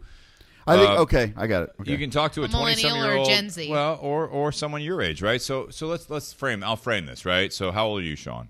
I'm 49. You're 49. So you have this 40-some-year-old friend, right? Mm-hmm. And they're like, "Hey, I'm divorced. Got on a dating hang- app. hang. I got on a dating app. I'm on not Tinder. Let's get away from that, right? But like I'm on Bumble, I'm on Match, I'm on eHarmony, Fish. Plenty of Fish, whatever it Let's is. And go. they're like, "Hey, man, I actually matched with this girl. We've been chatting for about 2 weeks, and it's take Valentine's Day out of it, right? She but like, seems like a we're going- lovely woman. I want to take her out to somewhere that's I want to do a first date. I'm not trying to just fuck What's her. your advice? Well, you overqualified, but Well, if you're it was, assuming things. if it was Tanya, then I Right? think I've done to do anything. No, man. I would Wow, say. low bar. You trip over. I would Jesus. say. Not really? Sean, go after it. I would say that the biggest thing, whatever you do, is that nowadays with how people communicate, it's all through the phones and everyone's with their phones. I think the first thing you do is you try to make a point where the phones aren't in play. So you're communicating with the person one-on-one. So you go somewhere that allows you to have an intimate conversation, to get to know each other on a one-to-one basis without any kind of distractions. So you go out. Yeah, I would say go out somewhere simple. You don't have to to me, I've never tried to overdo things. It's more of just a simple, hey, let's meet somewhere, get to know each other on a personal basis, and then see where it goes. Okay. So Yeah. it's more of it's all about, for me, when I was, when I was dating, it was just about, it's simple. Again, this is old school, but just going out to dinner. Okay. Going somewhere Okay. simple and the thing is, though, it's all about that conversation and how you connect. Look into their eyes when you speak to them. Yeah. Let them talk. Don't talk over them. Listen to what they have to say. I'll say this. I'll agree with you. Treat it like a first date. Right. Whether it's Yeah. before the dating apps or not, that's the hurdle you actually are tripping over, is that you treat it like a first date. Whether you do go get coffee, Right. You go get dinner, you go Yeah. go get drinks somewhere, whatever, but keep it brief. Yeah. Make it a first impression. Go in, get out, you know what I mean, and all that stuff, and then figure out where you're going to go from there. What did you want to say, Sean? Oh, just when you said, like, something romantic outside of Valentine's Day. I've been married for 18, almost, this May will be 19 years.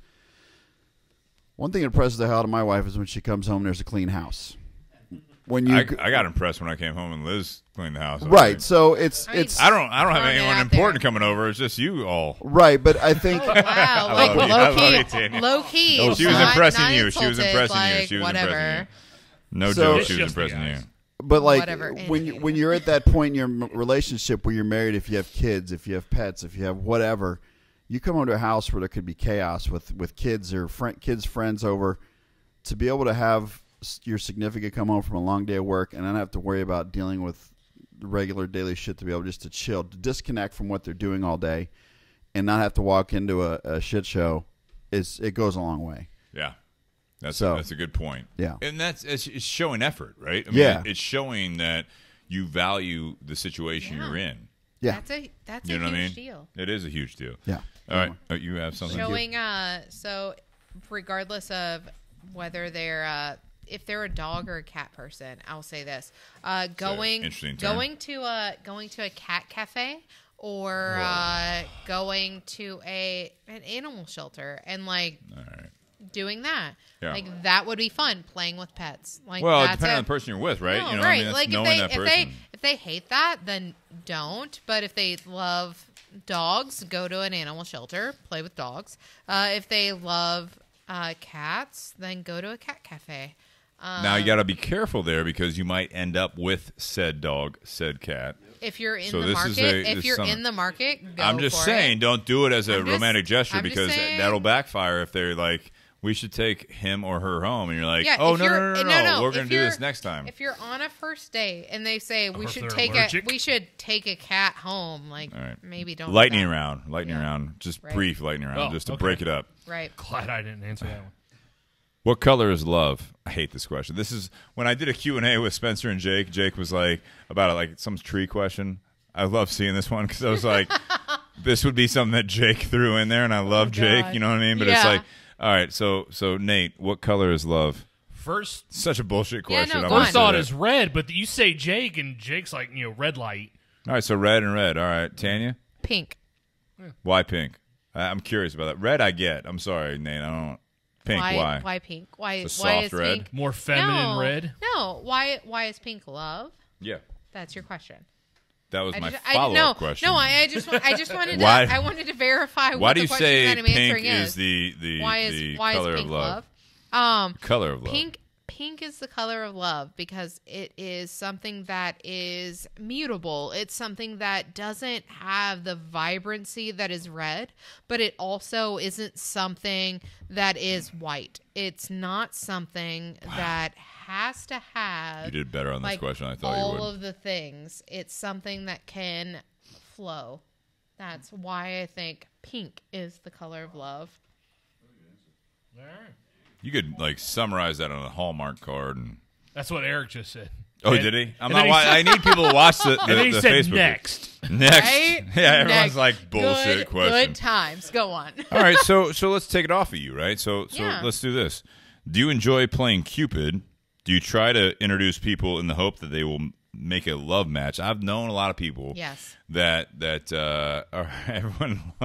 We've had some immediate responses. I've had some people in my life that they really, really enjoy playing Cupid, and it's for different reasons. It's making people happy. It's I think you guys would get along, or it's just simply the first, but more forced is.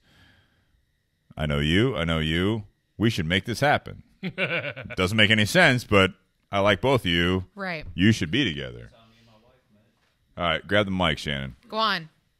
Kick that off here. So, There you go. so that's how me and my wife met. Our friends thought it'd be kind of funny because we had the same name, Shannon and Shannon. kind of introduced us on a blind date. That's a horrible joke, by the way. right.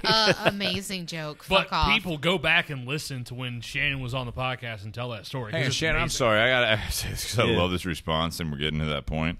Doug Ruffalo says, when I asked the color thing, he says, it's whatever color you see when your toes are curled. My That's eyes are- not always love. I mean, I tell you Real, that right that's now. black. That's not Like always MBD. love. You might see red, you might see white, but Black, it's though. not love. I see the close back of my eyes, eyelids. it's good. Go ahead, Shannon. I'm sorry. I saw that. I could not resist. No, I'm sure you've so- seen that color, too. Right. So yeah, they kind of put us together. It was like a blind date. They went to her like, "Hey, we got this guy I want you to meet.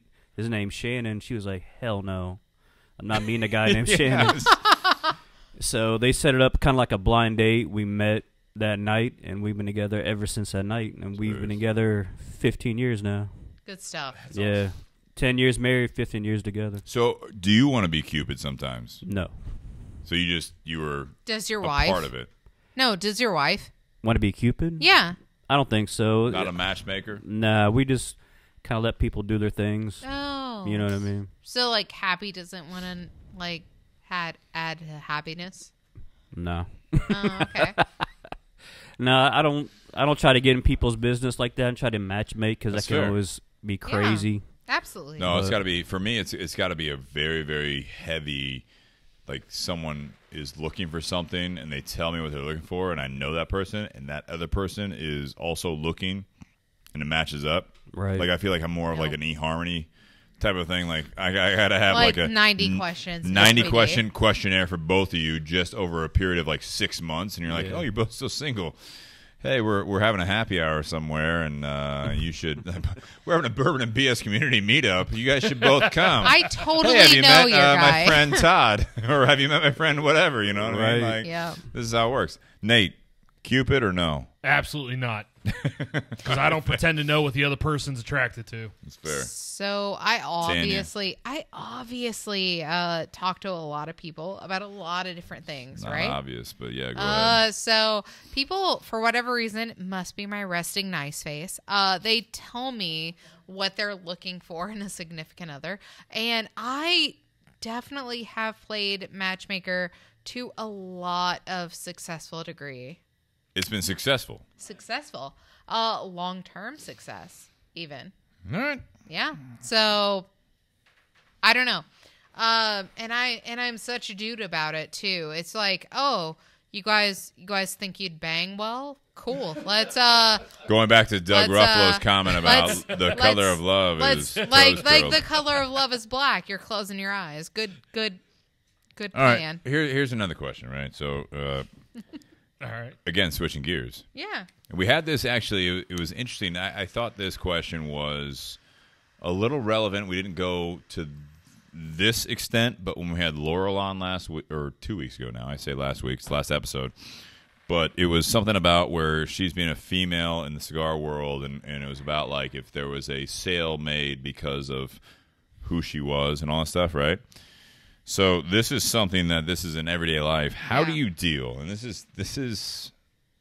I love having Tanya on because this is that again. I use this term too often sometimes, but it's just the obvious. So the elephant in the room, right? So you have a female in.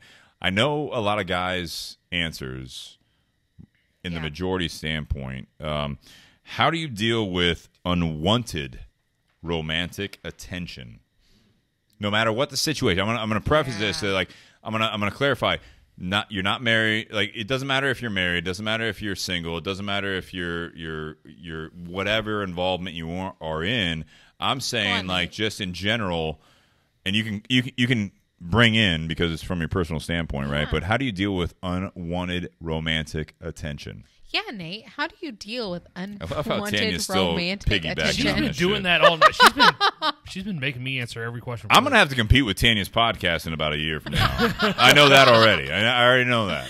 Oh, come on. We're gonna have a co-op at some point. There you go. Yay. How I deal with Unwanted romantic Unwanted. attention. So you are the. I'm sorry, I have Thank to you. qualify this. I mean, do you So- want me to clarify this more? No, So- you got it.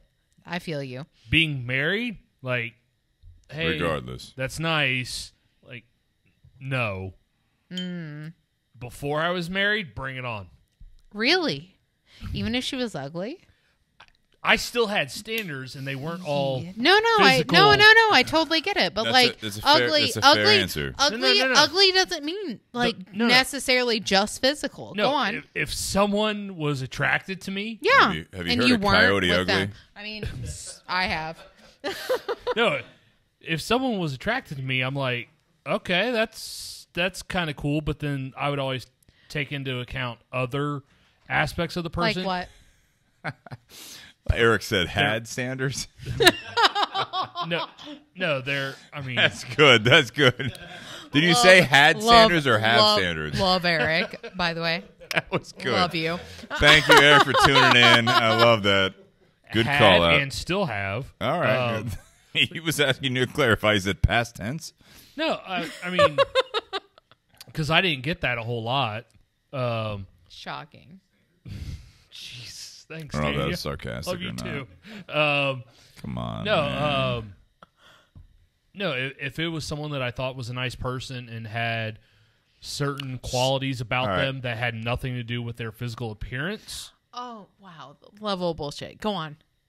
you call it bullshit. All right, unwanted. I'll clarify this before So- Tanya answers. No. No, Unwanted is. I want to hear yours. So unwanted is you're not interested. Yeah. That's it. That's it. So married or whatever not, reason. single or relationship, Yeah. whatever it is, unwanted. You're not interested. How do you handle that? I'm flattered, but No, thank you. find someone else. How do you handle it though? What do you say? Yeah. I'm flattered, but no, thank you. I've never really had that issue. So Awesome, Steve. Okay. What's No, yours? Tanya, Because go ahead. no, I'm running no, this no. podcast. I'm you running got, this podcast. I'm you asking got, you. you got the voice. No, I'm asking you, tell Tanya. You me. answer and I'll answer. Okay. yeah, Is Jess that called, what- Jess called you the Barry White of eHarmony. I mean, by the I'm way, just I'm gonna throw it out there. I didn't like, see that comment. like but, thank so I you. Unwanted. unwanted, Yeah. right? Like for whatever reason, right?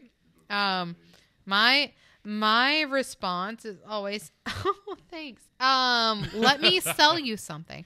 Or, oh, thanks. Like, here's a great suggestion. We can have a wonderful conversation. Yeah. Yeah.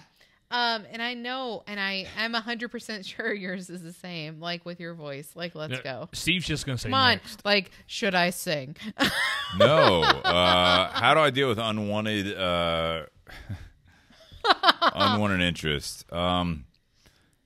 Actually, it was interesting. So what I found over the years when I had someone, Shannon has a microphone in his hand, which I love the fact that he wants to answer this question. Awesome. I'm ready. Let's go. What I want to say though is that the way I handle it, and this is one of the few times in my life that I thought a white lie would absolutely be the best scenario. Yeah.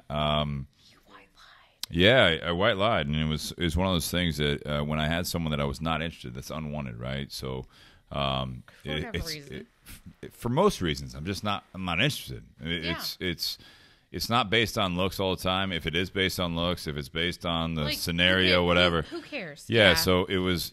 I would always, and I will say this: I can hold a conversation, as you guys know if you listen to the podcast. I can hold a conversation to a Same. level that it continues going, and I will just Yeah. brush past any of this unwanted attention.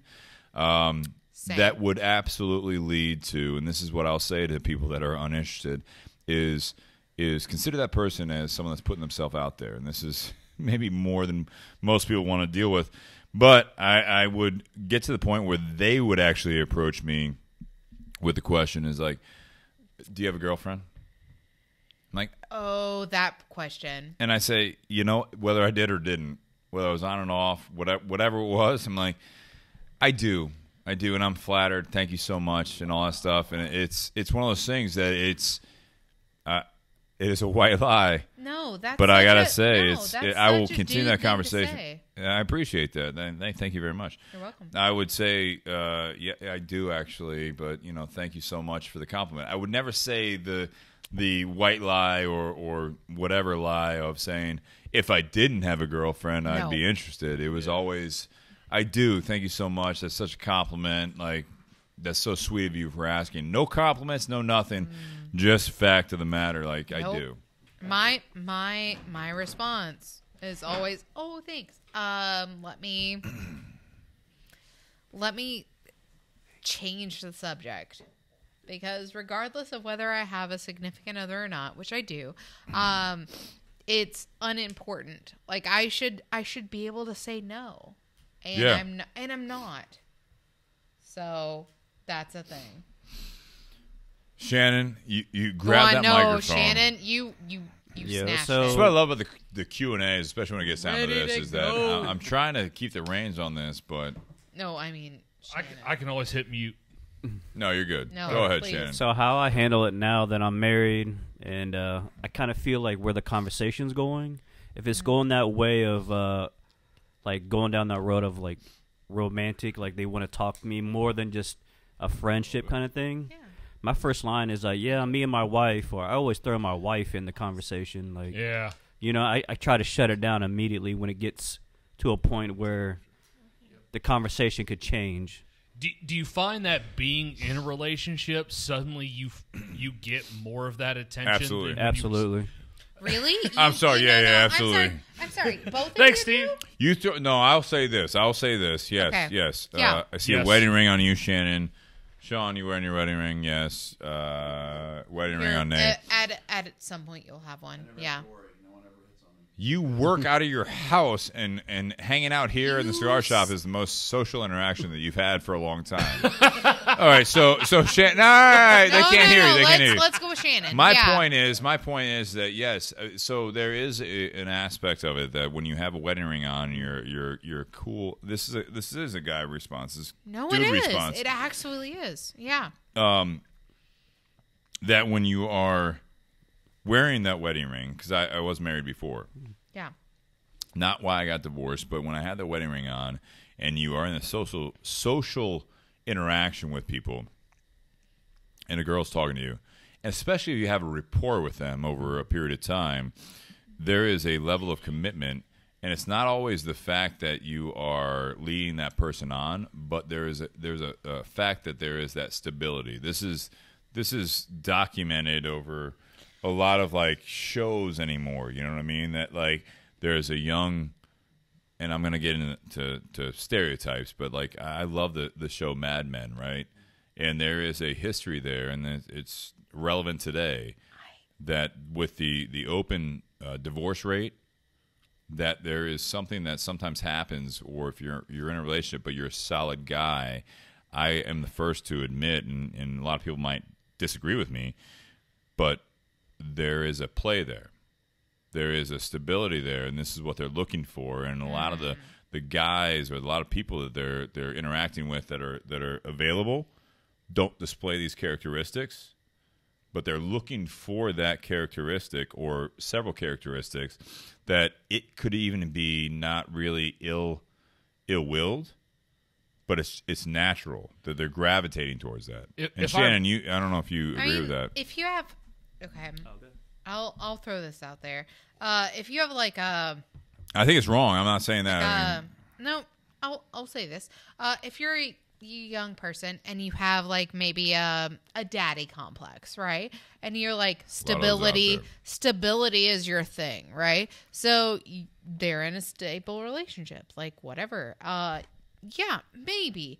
But then again, you also have to recognize the quality of person who is going after someone who they know is in a relationship. So that's the Like turning you have, point, right? You have a that's wedding the turning ring on. point. You have like a stable, Agreed. established relationship. You have a wedding ring on. Like if a woman comes up to you and goes, "Hey, you're hot," like. If that's what they say, Hey, Dustin, right? Dustin, or can you whatever, zoom in real or quick? Or Dustin, Dustin, zoom in on these two while she's talking. You, all right. No, you have no Just 'cause ring it's on. awkward. You have no ring on, right? So if you were to go, if someone were to come up to you and say, "Oh, you're hot," you'd be like, "Oh, I'm gonna like an MBD. Like I can't. Like that's not a thing. No big Real deal." about it, like everybody, Hang on. either male or female, Yeah. people love attention when people are pouring it on Valid you. point. Okay. But you have to have that cutoff. Yeah. you absolutely have to cut off an off ramp Okay. to shut them down and be like, look. So you got to be So- prepared to Yeah. cut it off to a point where a lot of times I'm going to say this. A lot of times that it comes down to a point where you're giving them advice. You're like, yeah, no, this is how it works and all that stuff. But when someone's on the other side of it, they're just like, no, this is what this is what I want. Yeah. I can't find it. And they have that personal relationship with you, and it's up to you as a person that's committed to say, to turn the script and say, you're absolutely right. And it's not saying like, hey, if I was single, like I would absolutely do this, but it's like, it's just like any other interaction. It's being the bigger person. It's saying like, hey, let's find that person. Let's find you a me. Yeah. That's better. Since you exposed yourself, because a lot of times that happens. It happens where it's like, I want to like, hey, you seem unhappy or you seem happy, but I would love to do this, and there's that temptation there. Yeah, I think that is a point where you say, you know what, I understand completely. I think the biggest problem nowadays is that people can be so disconnected, maybe in their marriage or relationship, when somebody heaps those praises on you and like, oh, you look good today, and they start walking you down that path. If you're It not fills a strong, void. So if you're not strong in your relationship, that can fill something that wasn't there. It fills the void, exactly, and it's such a bad situation. maybe and if you get caught in it, it's a bad road. It's a bumpy road, and it's a Yeah. cliff. maybe Oh, it's a terrible Okay. road. Absolutely. So maybe it's because I'm in a new relationship, right? I started dating a guy who's like super into making sure that I feel secure, right? I like that though. Maybe that's That can turn you off though. I get maybe that. that's where I'm at. But like when I was single, right? When people would be like right now, even right now, like I'm in a committed relationship. Right. Like we've established we're monogamous. It's a thing.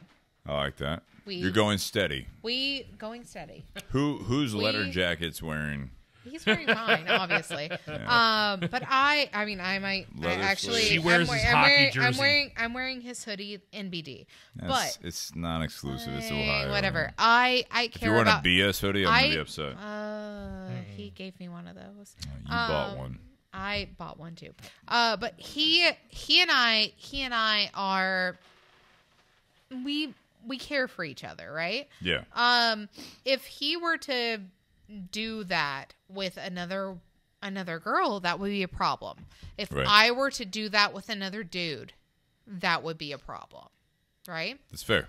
So that's a whole conversation between the two of us. Okay. Right. So the being a significant other is a conversation. It's a conversation. Communication is. Yeah, it comes down to communication. All right. Like that's what it comes down to. I got Yeah. Fire away. one final Fire away. Yeah. question. Flyer Yeah. fry. All right, so I'm going to do this because we actually I've enjoyed the audience participation. I'm going to start this right. So we've dwindled because it's gotten late. Yeah. Grab that microphone, one of you three out there, and we're gonna go round robin. We got 6 people in the garage right now, and we're gonna end this. And before we do this, I'm gonna do my due diligence as a host. Thank you to Tinderbox at Easton for the first one. I love the second part of this because we get so far off it. People So that actually far off topic. that tune in, right? Like especially the Facebook side, they tune in and they're like, "Oh, cigars and whiskey," and they're like, "What the fuck am I listening to?" But if they are at the same, it's live, yeah, and and the more you listen, this is what we do, and I'm excited about it. Next week will be a little bit different. We got Rolling Barrel Tours back on, right? So Dustin, I hope you're going to be a part of it because I know you love what they're doing, like Becca and everyone else. We got Rolling Barrel Tours coming on, so it'll be a little different. This is one where it's a true life topic, and this is when you're listening to the part 2, if you still tuned in on the second part on Facebook Live, and you're like, what the fuck are they talking about? This is what it's all about. When you do the whiskey, you do the cigars, and you have good people around, this is what the community page is all about. So, Tinderbox at Easton, thank you for the Sublimes Oscuro. Great cigar. Amazing. Got 2 9s and an 8 out of 10. Thank you, Tanya, for the Whistle Pig 12. Of course. Yes, we did. It's gone. We killed that bottle. If you listen to the podcast, you can tell we killed it. We had help. I will. Yeah, we did have help. I also want to point out again with the Patreon page. So Bobby Hirschman asks, "How can I support the podcast?" And a couple weeks ago, 3 weeks ago, he asked the same question. So Patreon.com. This is a very simple way to support the podcast. Patreon.com/BourbonandBS podcast. You can actually do the default is still $5, but you can donate whatever you want. It could be $1, it could be $20, it could be $1 million, whatever it is a month. It's very simple. It'll deduct that from whatever card you use. Yep. And I appreciate everything. We appreciate everything that you guys are contributing because it's actually growing and it give me the opportunity to not go out of pocket for shirts and shit that we want to do, right? So Yeah, it's giving absolutely. me a little bit of that. I also want to thank Altadis USA, the Romeo Reserve. You guys, what do you think? Amazing. I like it Nate? a lot. I already finished it. Yeah, same. I love the cigar. I think it doesn't get enough recognition and attention that it deserves. 'Cause- Yeah. Yeah. I think part of that's because it's on the shelf in a tubo. Yeah. That's the only Yeah. size we carry. It's in a tube. But it's an absolutely fantastic, smooth, medium-body cigar with really good flavor. Did you just drop the cigar I gave you? No one. See it on the audio. Everyone saw it. It's fine. Go Everyone ahead. heard it now. Go ahead. No, Nate? Because you brought it up. yeah. Go on. And there's a hair hanging from that cigar now. I know. I will No, look I at absolutely that. love plugged the it. Romeo and Julieta Reserve. It's a great Yeah. cigar. Tanya. No, the fact that it's in a tin is something that normally would throw me off from buying it. But it is beautiful. It paired well with the whiskey, and I have to say the retro Hale was beautiful. Yeah, I've nothing bad to say about it. The construction was amazing. It lasted throughout the topic that we had, Yeah. and for me to have something that lasts throughout me talking for no good reason is amazing. Yeah. Yep. Eric brought up the point earlier when we were talking about the unwanted attention. He says when the customers, so Eric also works part-time in the shop, and he says when the customers wouldn't buy, he's like, tell the story. I was like, what are you talking about? He says when the customers wouldn't buy that stuff until they heard your voice telling them to buy it. That did happen one time, and I took it as a compliment, and we made the sale. I said, you should buy that humidor. All right, so last Okay. question. Yep. Last question. If you got to go take care of your business. No, we're good. I'll tell you what. Do what you need to do. I'll go first. No, I'll- can I no. can I go first and then Tanya, I'll you go go pee? first, right? Yeah. All right. So here's the final question for the night, right? So how was your Valentine's Day? What? This is so deep for a Bourbon and BS podcast. yeah. I love this question. All right, here we go. So saddle up for about 15 more minutes. What does the word love mean to you? Tanya, get after it. You want to answer first. Okay. You So, wish you would have gone pee. I really can I go pee? No, you got to answer it because I had to pee Goddamn. too, so I'm the last. So the word love. The word love to me This means, might abbreviate your answer. Yeah, the abbreviation because I have to pee means listening. Like you have to be That's able. so important. I know. You have to be able to listen to the person that you feel like you're in love with. You have to understand where they're coming from. You also have to be able to make those judgments on what will make them feel loved. It's a great answer. It is. Great answer. It is something that requires communication, which is a buzzword. I get it. But it also is something that requires you to take notice and make effort in your relationship. Effort, communication, and just basically knowing who you're in a relationship with. That is what love is. The last part you said, knowing who you're in a relationship with is probably Yeah. the most impactful for me. Yeah. So that's Knowing that's your my significant other is my opinion is of what huge. love is. It's amazing. Yep. All right, you can go. Thank you. You got it. All right, Nate, you want to go? Or you want to do the audience? Let's do the audience first. All right, Dustin. All right, Dustin's got the mic. So are we going down the line? Yep. Sure, Okay. man. So, as some of you may know, and a lot of the audience does not, my father is actually a minister. Right. But I try to go to church whenever I can. But when it comes to love, I always revert back to a verse from 1 Corinthians. 1 Corinthians. Yep. Love is patient. Love is kind. It does not envy. It does not boast. It is not proud. It is not rude. It is not self-seeking. It is not easily angered. It keeps no record of wrongs. Love does not delight in evil, but rejoices with the truth. It always protects. It always trusts. Always hopes. Always perseveres. Love never fails.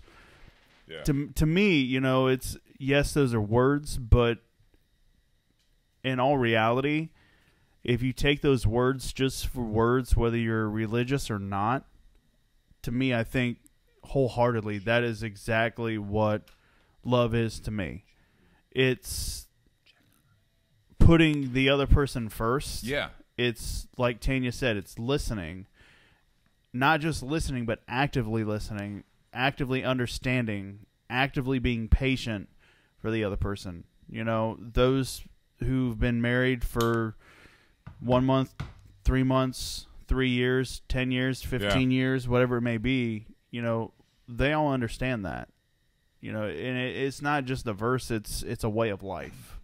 And I think whether you're dating someone, but if you're committed to them and you truly love them, then that's what love is. No, I love that you said that because I've actually read that at a wedding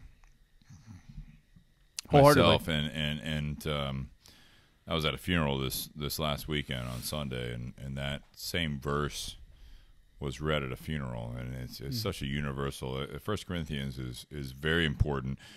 I like you said it because it's very impactful, whether you're religious or not. But you go to the weddings, you go to funerals, and it this doesn't is matter. something Like that, you said, that, it's universal. that people read and they relate to, because whether you're in the beginning of a stage or you're at the end of a stage, it's absolutely accurate. Thank you for sharing that. All right, Shannon's next. Yeah, you got to. What does the word love mean to you, Shannon? Well, first I'll say, for those of you who are still listening, we've carried on. This is one of the longest. I knew this going into it, right? Oh, you know yeah. what I mean? Like, I knew I'm it. sorry. Well, first of all, No, I'll you say, don't, no. I'll say amen to Dustin. That's a beautiful verse. To me, love is everybody has your beautiful moments, the good days. Yeah. But to me, love is in the bad days, in the shit of life, when the bills aren't getting paid and you're struggling to make it work. You know this very, very, very, very well. So very heartfelt right now. Yes, when the bills aren't getting paid and you don't know what's going to happen next, and you can look at each other and be like, we're in it together. It's either we sink or swim, but we're together if we sink. It's life. If we swim, like, you got each other's back, you hold hands, and you charge forward through life. I mean, you just got to grind it out. And when you can get in the shit and still look at each other and say, I love you, that's love to me. I like that. All right, Sean, let's go around. This is that type of podcast, right? Like, we just roll through it. Yeah, I'm in the worst seat. Why are you in the worst seat? We've had both these guys on the podcast before telling their amazing stories. Yeah. I got to follow that. You want me to go before you? Yes. No. I want that to happen. No, you're the host. You go last. All right, Sean, let's have it, man. I knew I was screwed the minute I had to follow Shannon because no. A lot of what he Speak from says, the heart, man. Yeah, no. A lot of what he says is kind of what I resonate with in love and just being. To me, I look at love just how I love, whether it's my wife or my friends. To me, I feel like I do the best I can to be unconditional, good and bad. And the bad's, like he said, the hardest part. Going through so many things in life just throws so many curveballs at you, and to be able to to just brush it off and keep moving forward, and going through the rough stuff, being there when they're at their worst, whoever you're with, even not just, and it goes past a relationship, it goes through friends. Yeah. You know, it's when, you know, I always make it a point if somebody's ever like gets sick or goes to the hospital, I want to be there. Yeah. Any way I can. And I've done that, and I'll continue to do that. And whether it's even that, or if it's they're just struggling with something, almost to a fault, I want to be there, and to the point where they have to say, "No, you have to go away and leave me alone," because I will stand there next to them. And if it's whether I'm saying something to them or just standing there and being in their presence, I will be there. That's how I look at it. Yeah. Thank you guys for sharing that. I know you guys are in the audience, and you guys are a part of this, and that's one of the reasons why I have that mic out there is because if you're listening to the audio side of it, it makes no difference. But if you're watching the video side of it, we're all staring at, like, they're looking at us, and we're staring at you guys. Yeah. I want them to hear it. You know what I mean? This is super impactful, right? So, all right. So, Nate, you don't want to follow Dustin, Shannon, and Sean. That's fine. That's Get fine. after it, and I'll close it out for you. Okay. To me, there's a couple things. What does love mean to you? So, if you remember back when Josh Bentley was on and he talked about your board of directors, Yeah. the person that you love had better be in that board of directors. They better be the CEO of that board of directors. Right. Because that's the person that you're living with. That's the person that you are doing things for. That's right. You know, that's what you're working for, That's towards. who you're representing. Yeah. Yeah. It's not just you, it's that other person. You're half of a whole. Mm-hmm. Agreed. And so that other person better have some significance in whatever choices you make. But also for me, it's about finding what makes that other person happy without sacrificing anything of yourself. Okay. And I don't mean No. Yeah, it's good. It's good. Yeah. like I'm not saying like you don't have to give up anything of who you have been or things that you have done, because we've all done things or been involved in things that when we finally met that person that was truly special in our life, like we gave up certain things because we're like, those things are going to cost me this relationship, and that relationship is more important than those things. Yeah. But like one of the things I know that makes my wife happy is her laughing, and the easiest way for her to laugh is me be silly. Yeah. So love that. And I'm a person that like I don't want to do anything that's embarrassing, but at the same time I want to do. That's a contradiction right there. Yeah, no, it's amazing. I don't want to do things. I don't want to do things that are embarrassing, but at the same time I want to make my wife laugh. You also two-step in the shop. So, for example, not saying it's embarrassing. I'm saying like low key, it's embarrassing. No, so for example, I know that Jess loves when I'm wearing my Carhartts with a long sleeve tee, like I have on underneath this hoodie. Right. So before I left the house, I was like, "Hey Jess, I was in the bedroom with everything but my hoodie on."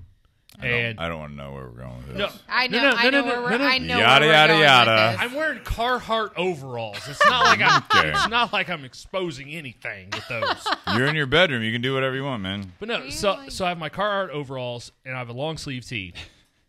And I tell Jess, like, "Hey Jess, go stand by the front door, and then look towards the living room." I don't know. And there's a hallway. Where are we going here? My mind is in a different spot right now, and I don't. Anyone seen the movie? No. I'm here for you. Yeah, let's go. Anyone? I'm here for Jess. Exactly. I'm here for Jess. Let's go. So the Carhartts came off. No. Carhartts were on. Right. Anyone seen the movie Risky Business? Mm-hmm. Yes. Remember when he wasn't wearing Carhartts? I'll tell you that right now. You slid through with a Carhartt and a t-shirt on. Oh my God! Whitey tighties. There it is. Yes. No, I was wearing my Carhartts with my long sleeve tee, and I slid across the floor right into where she was standing in the hallway in front of her, to where that's all she saw was me sliding in my Carhartts. Amazing. And she just busted up laughing. Yeah. Now, to me, like that's kind of embarrassing to do that, but For sure. for her, It's out of your comfort zone. it is. But at the same time, it made her She laugh. says it was funny. Yeah. It made her laugh, and also, I'm at home. She's the only person in the house. What do I have to be embarrassed over? Exactly. Blinds are closed, curtains are drawn. Right. You got this. Like, So it's the just neighbors. you. Curtains It's were just- open. It's All right. just you and her. So that's what love means to you? Well, you have to find what makes that other person happy as well. It can't all just be one person or the other. Like each person doesn't get their own way all the time. Right. Like you have to find what's both fun for you and fun for the other person. Yeah. Me doing that was funny for the both of us. No. It's amazing. I agree. Oh, All right. So this is always how it goes when I'm going to do my closing remarks. All right. As You're soon as I right start for talking, you. everyone wants to talk Before your too. Closing remarks. Shannon, I go have ahead. something. So I just ended with this on my end. If anybody's ever heard of the 5 love languages, yes. Yes, Yeah, we did. no, okay. Oh, God damn it. Now I think- Tanya's going to No. talk for 25 minutes. No. I think if you can figure this out, Let's see so first. the five languages are words of affirmation, physical touch, receiving gifts, quality of time, or acts of service. I think in a relationship you have to figure that out between yourselves. For me, Yeah. it's words of affirmation.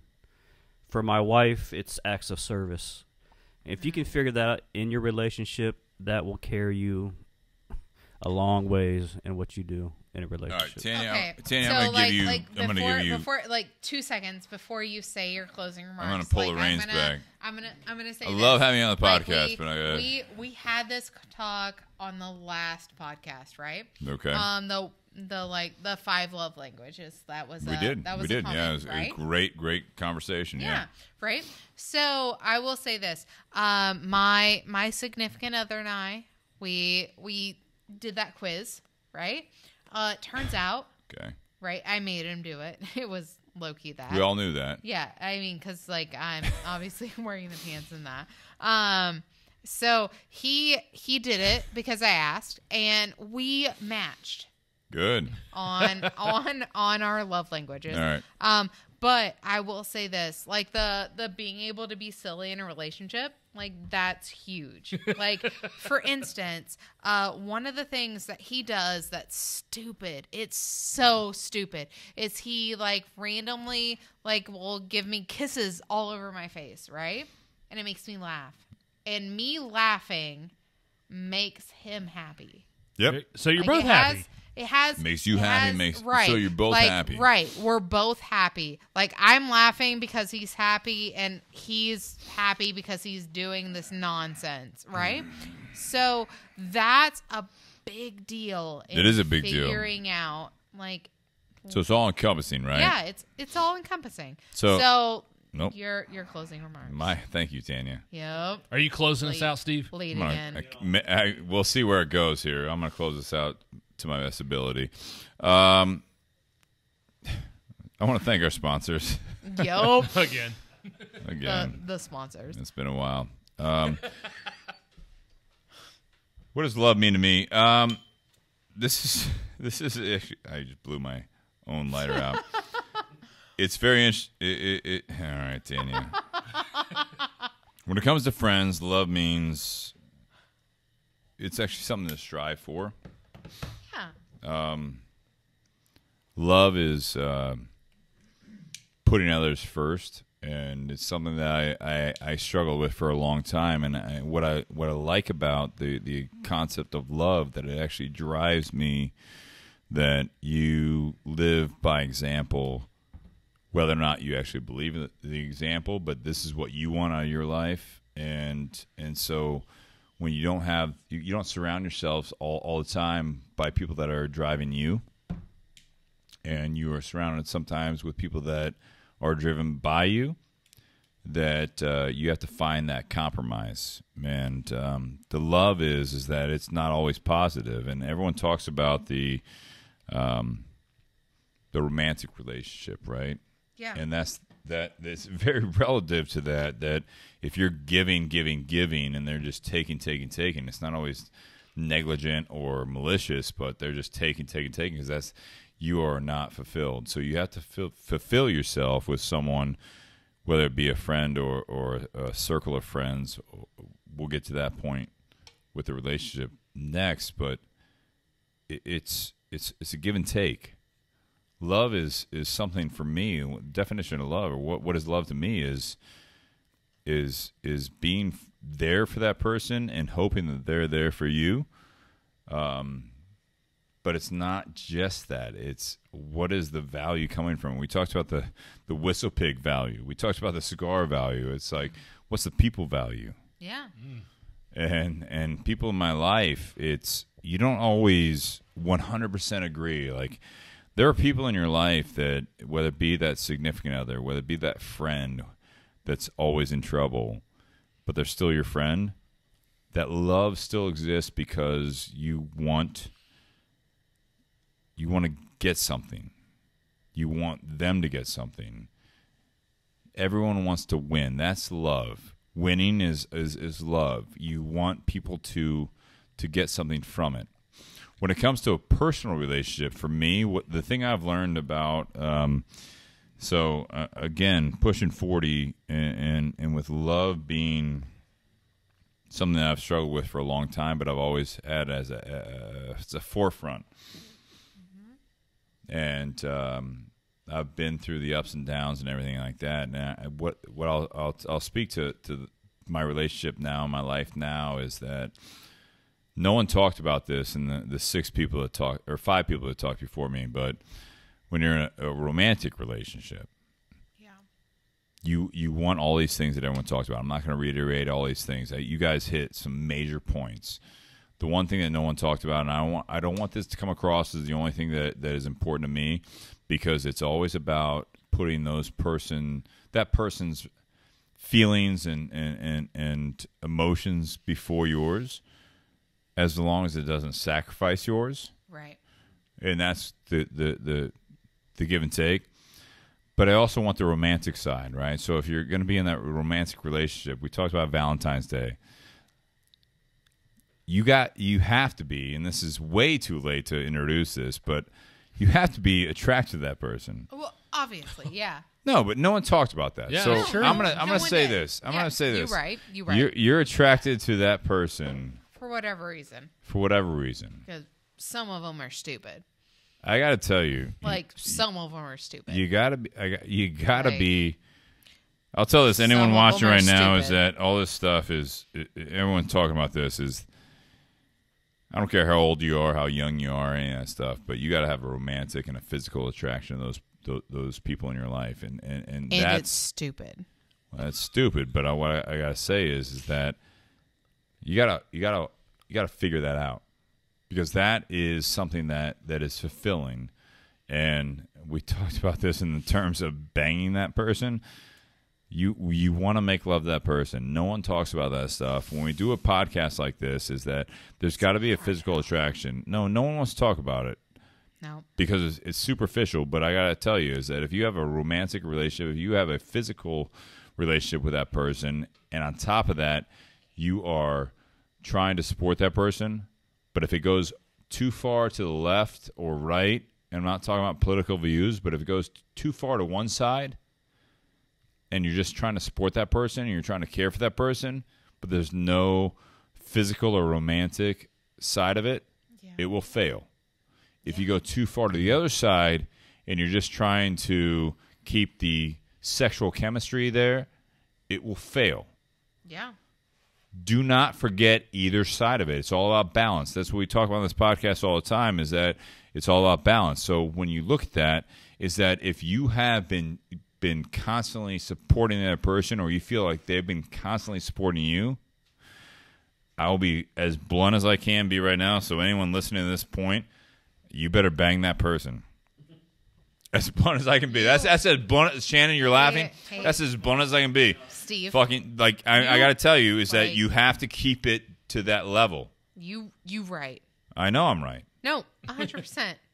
All I'm saying is that you have to take care of that person, in all facets, and I care about Liz, and I love the fact that we're in a relationship. And Nate, you said it. We joked about it that you're punching above your weight class or whatever else. Like, Jess is a saint. So am I, by the way.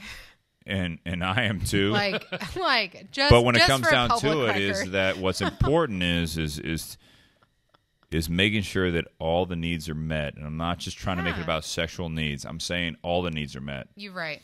Stop focusing on the other side of things when that's the weakness. Do both, and that's what I'll say. And I'll ask you guys to cheers. Take care of yourself. Take care of other people. Happy Valentine's Day, even though we're a week late. Thank you. Cheers. Tanya, thank you so much for everything. Yep. Obviously. Guys, thank you for tuning in.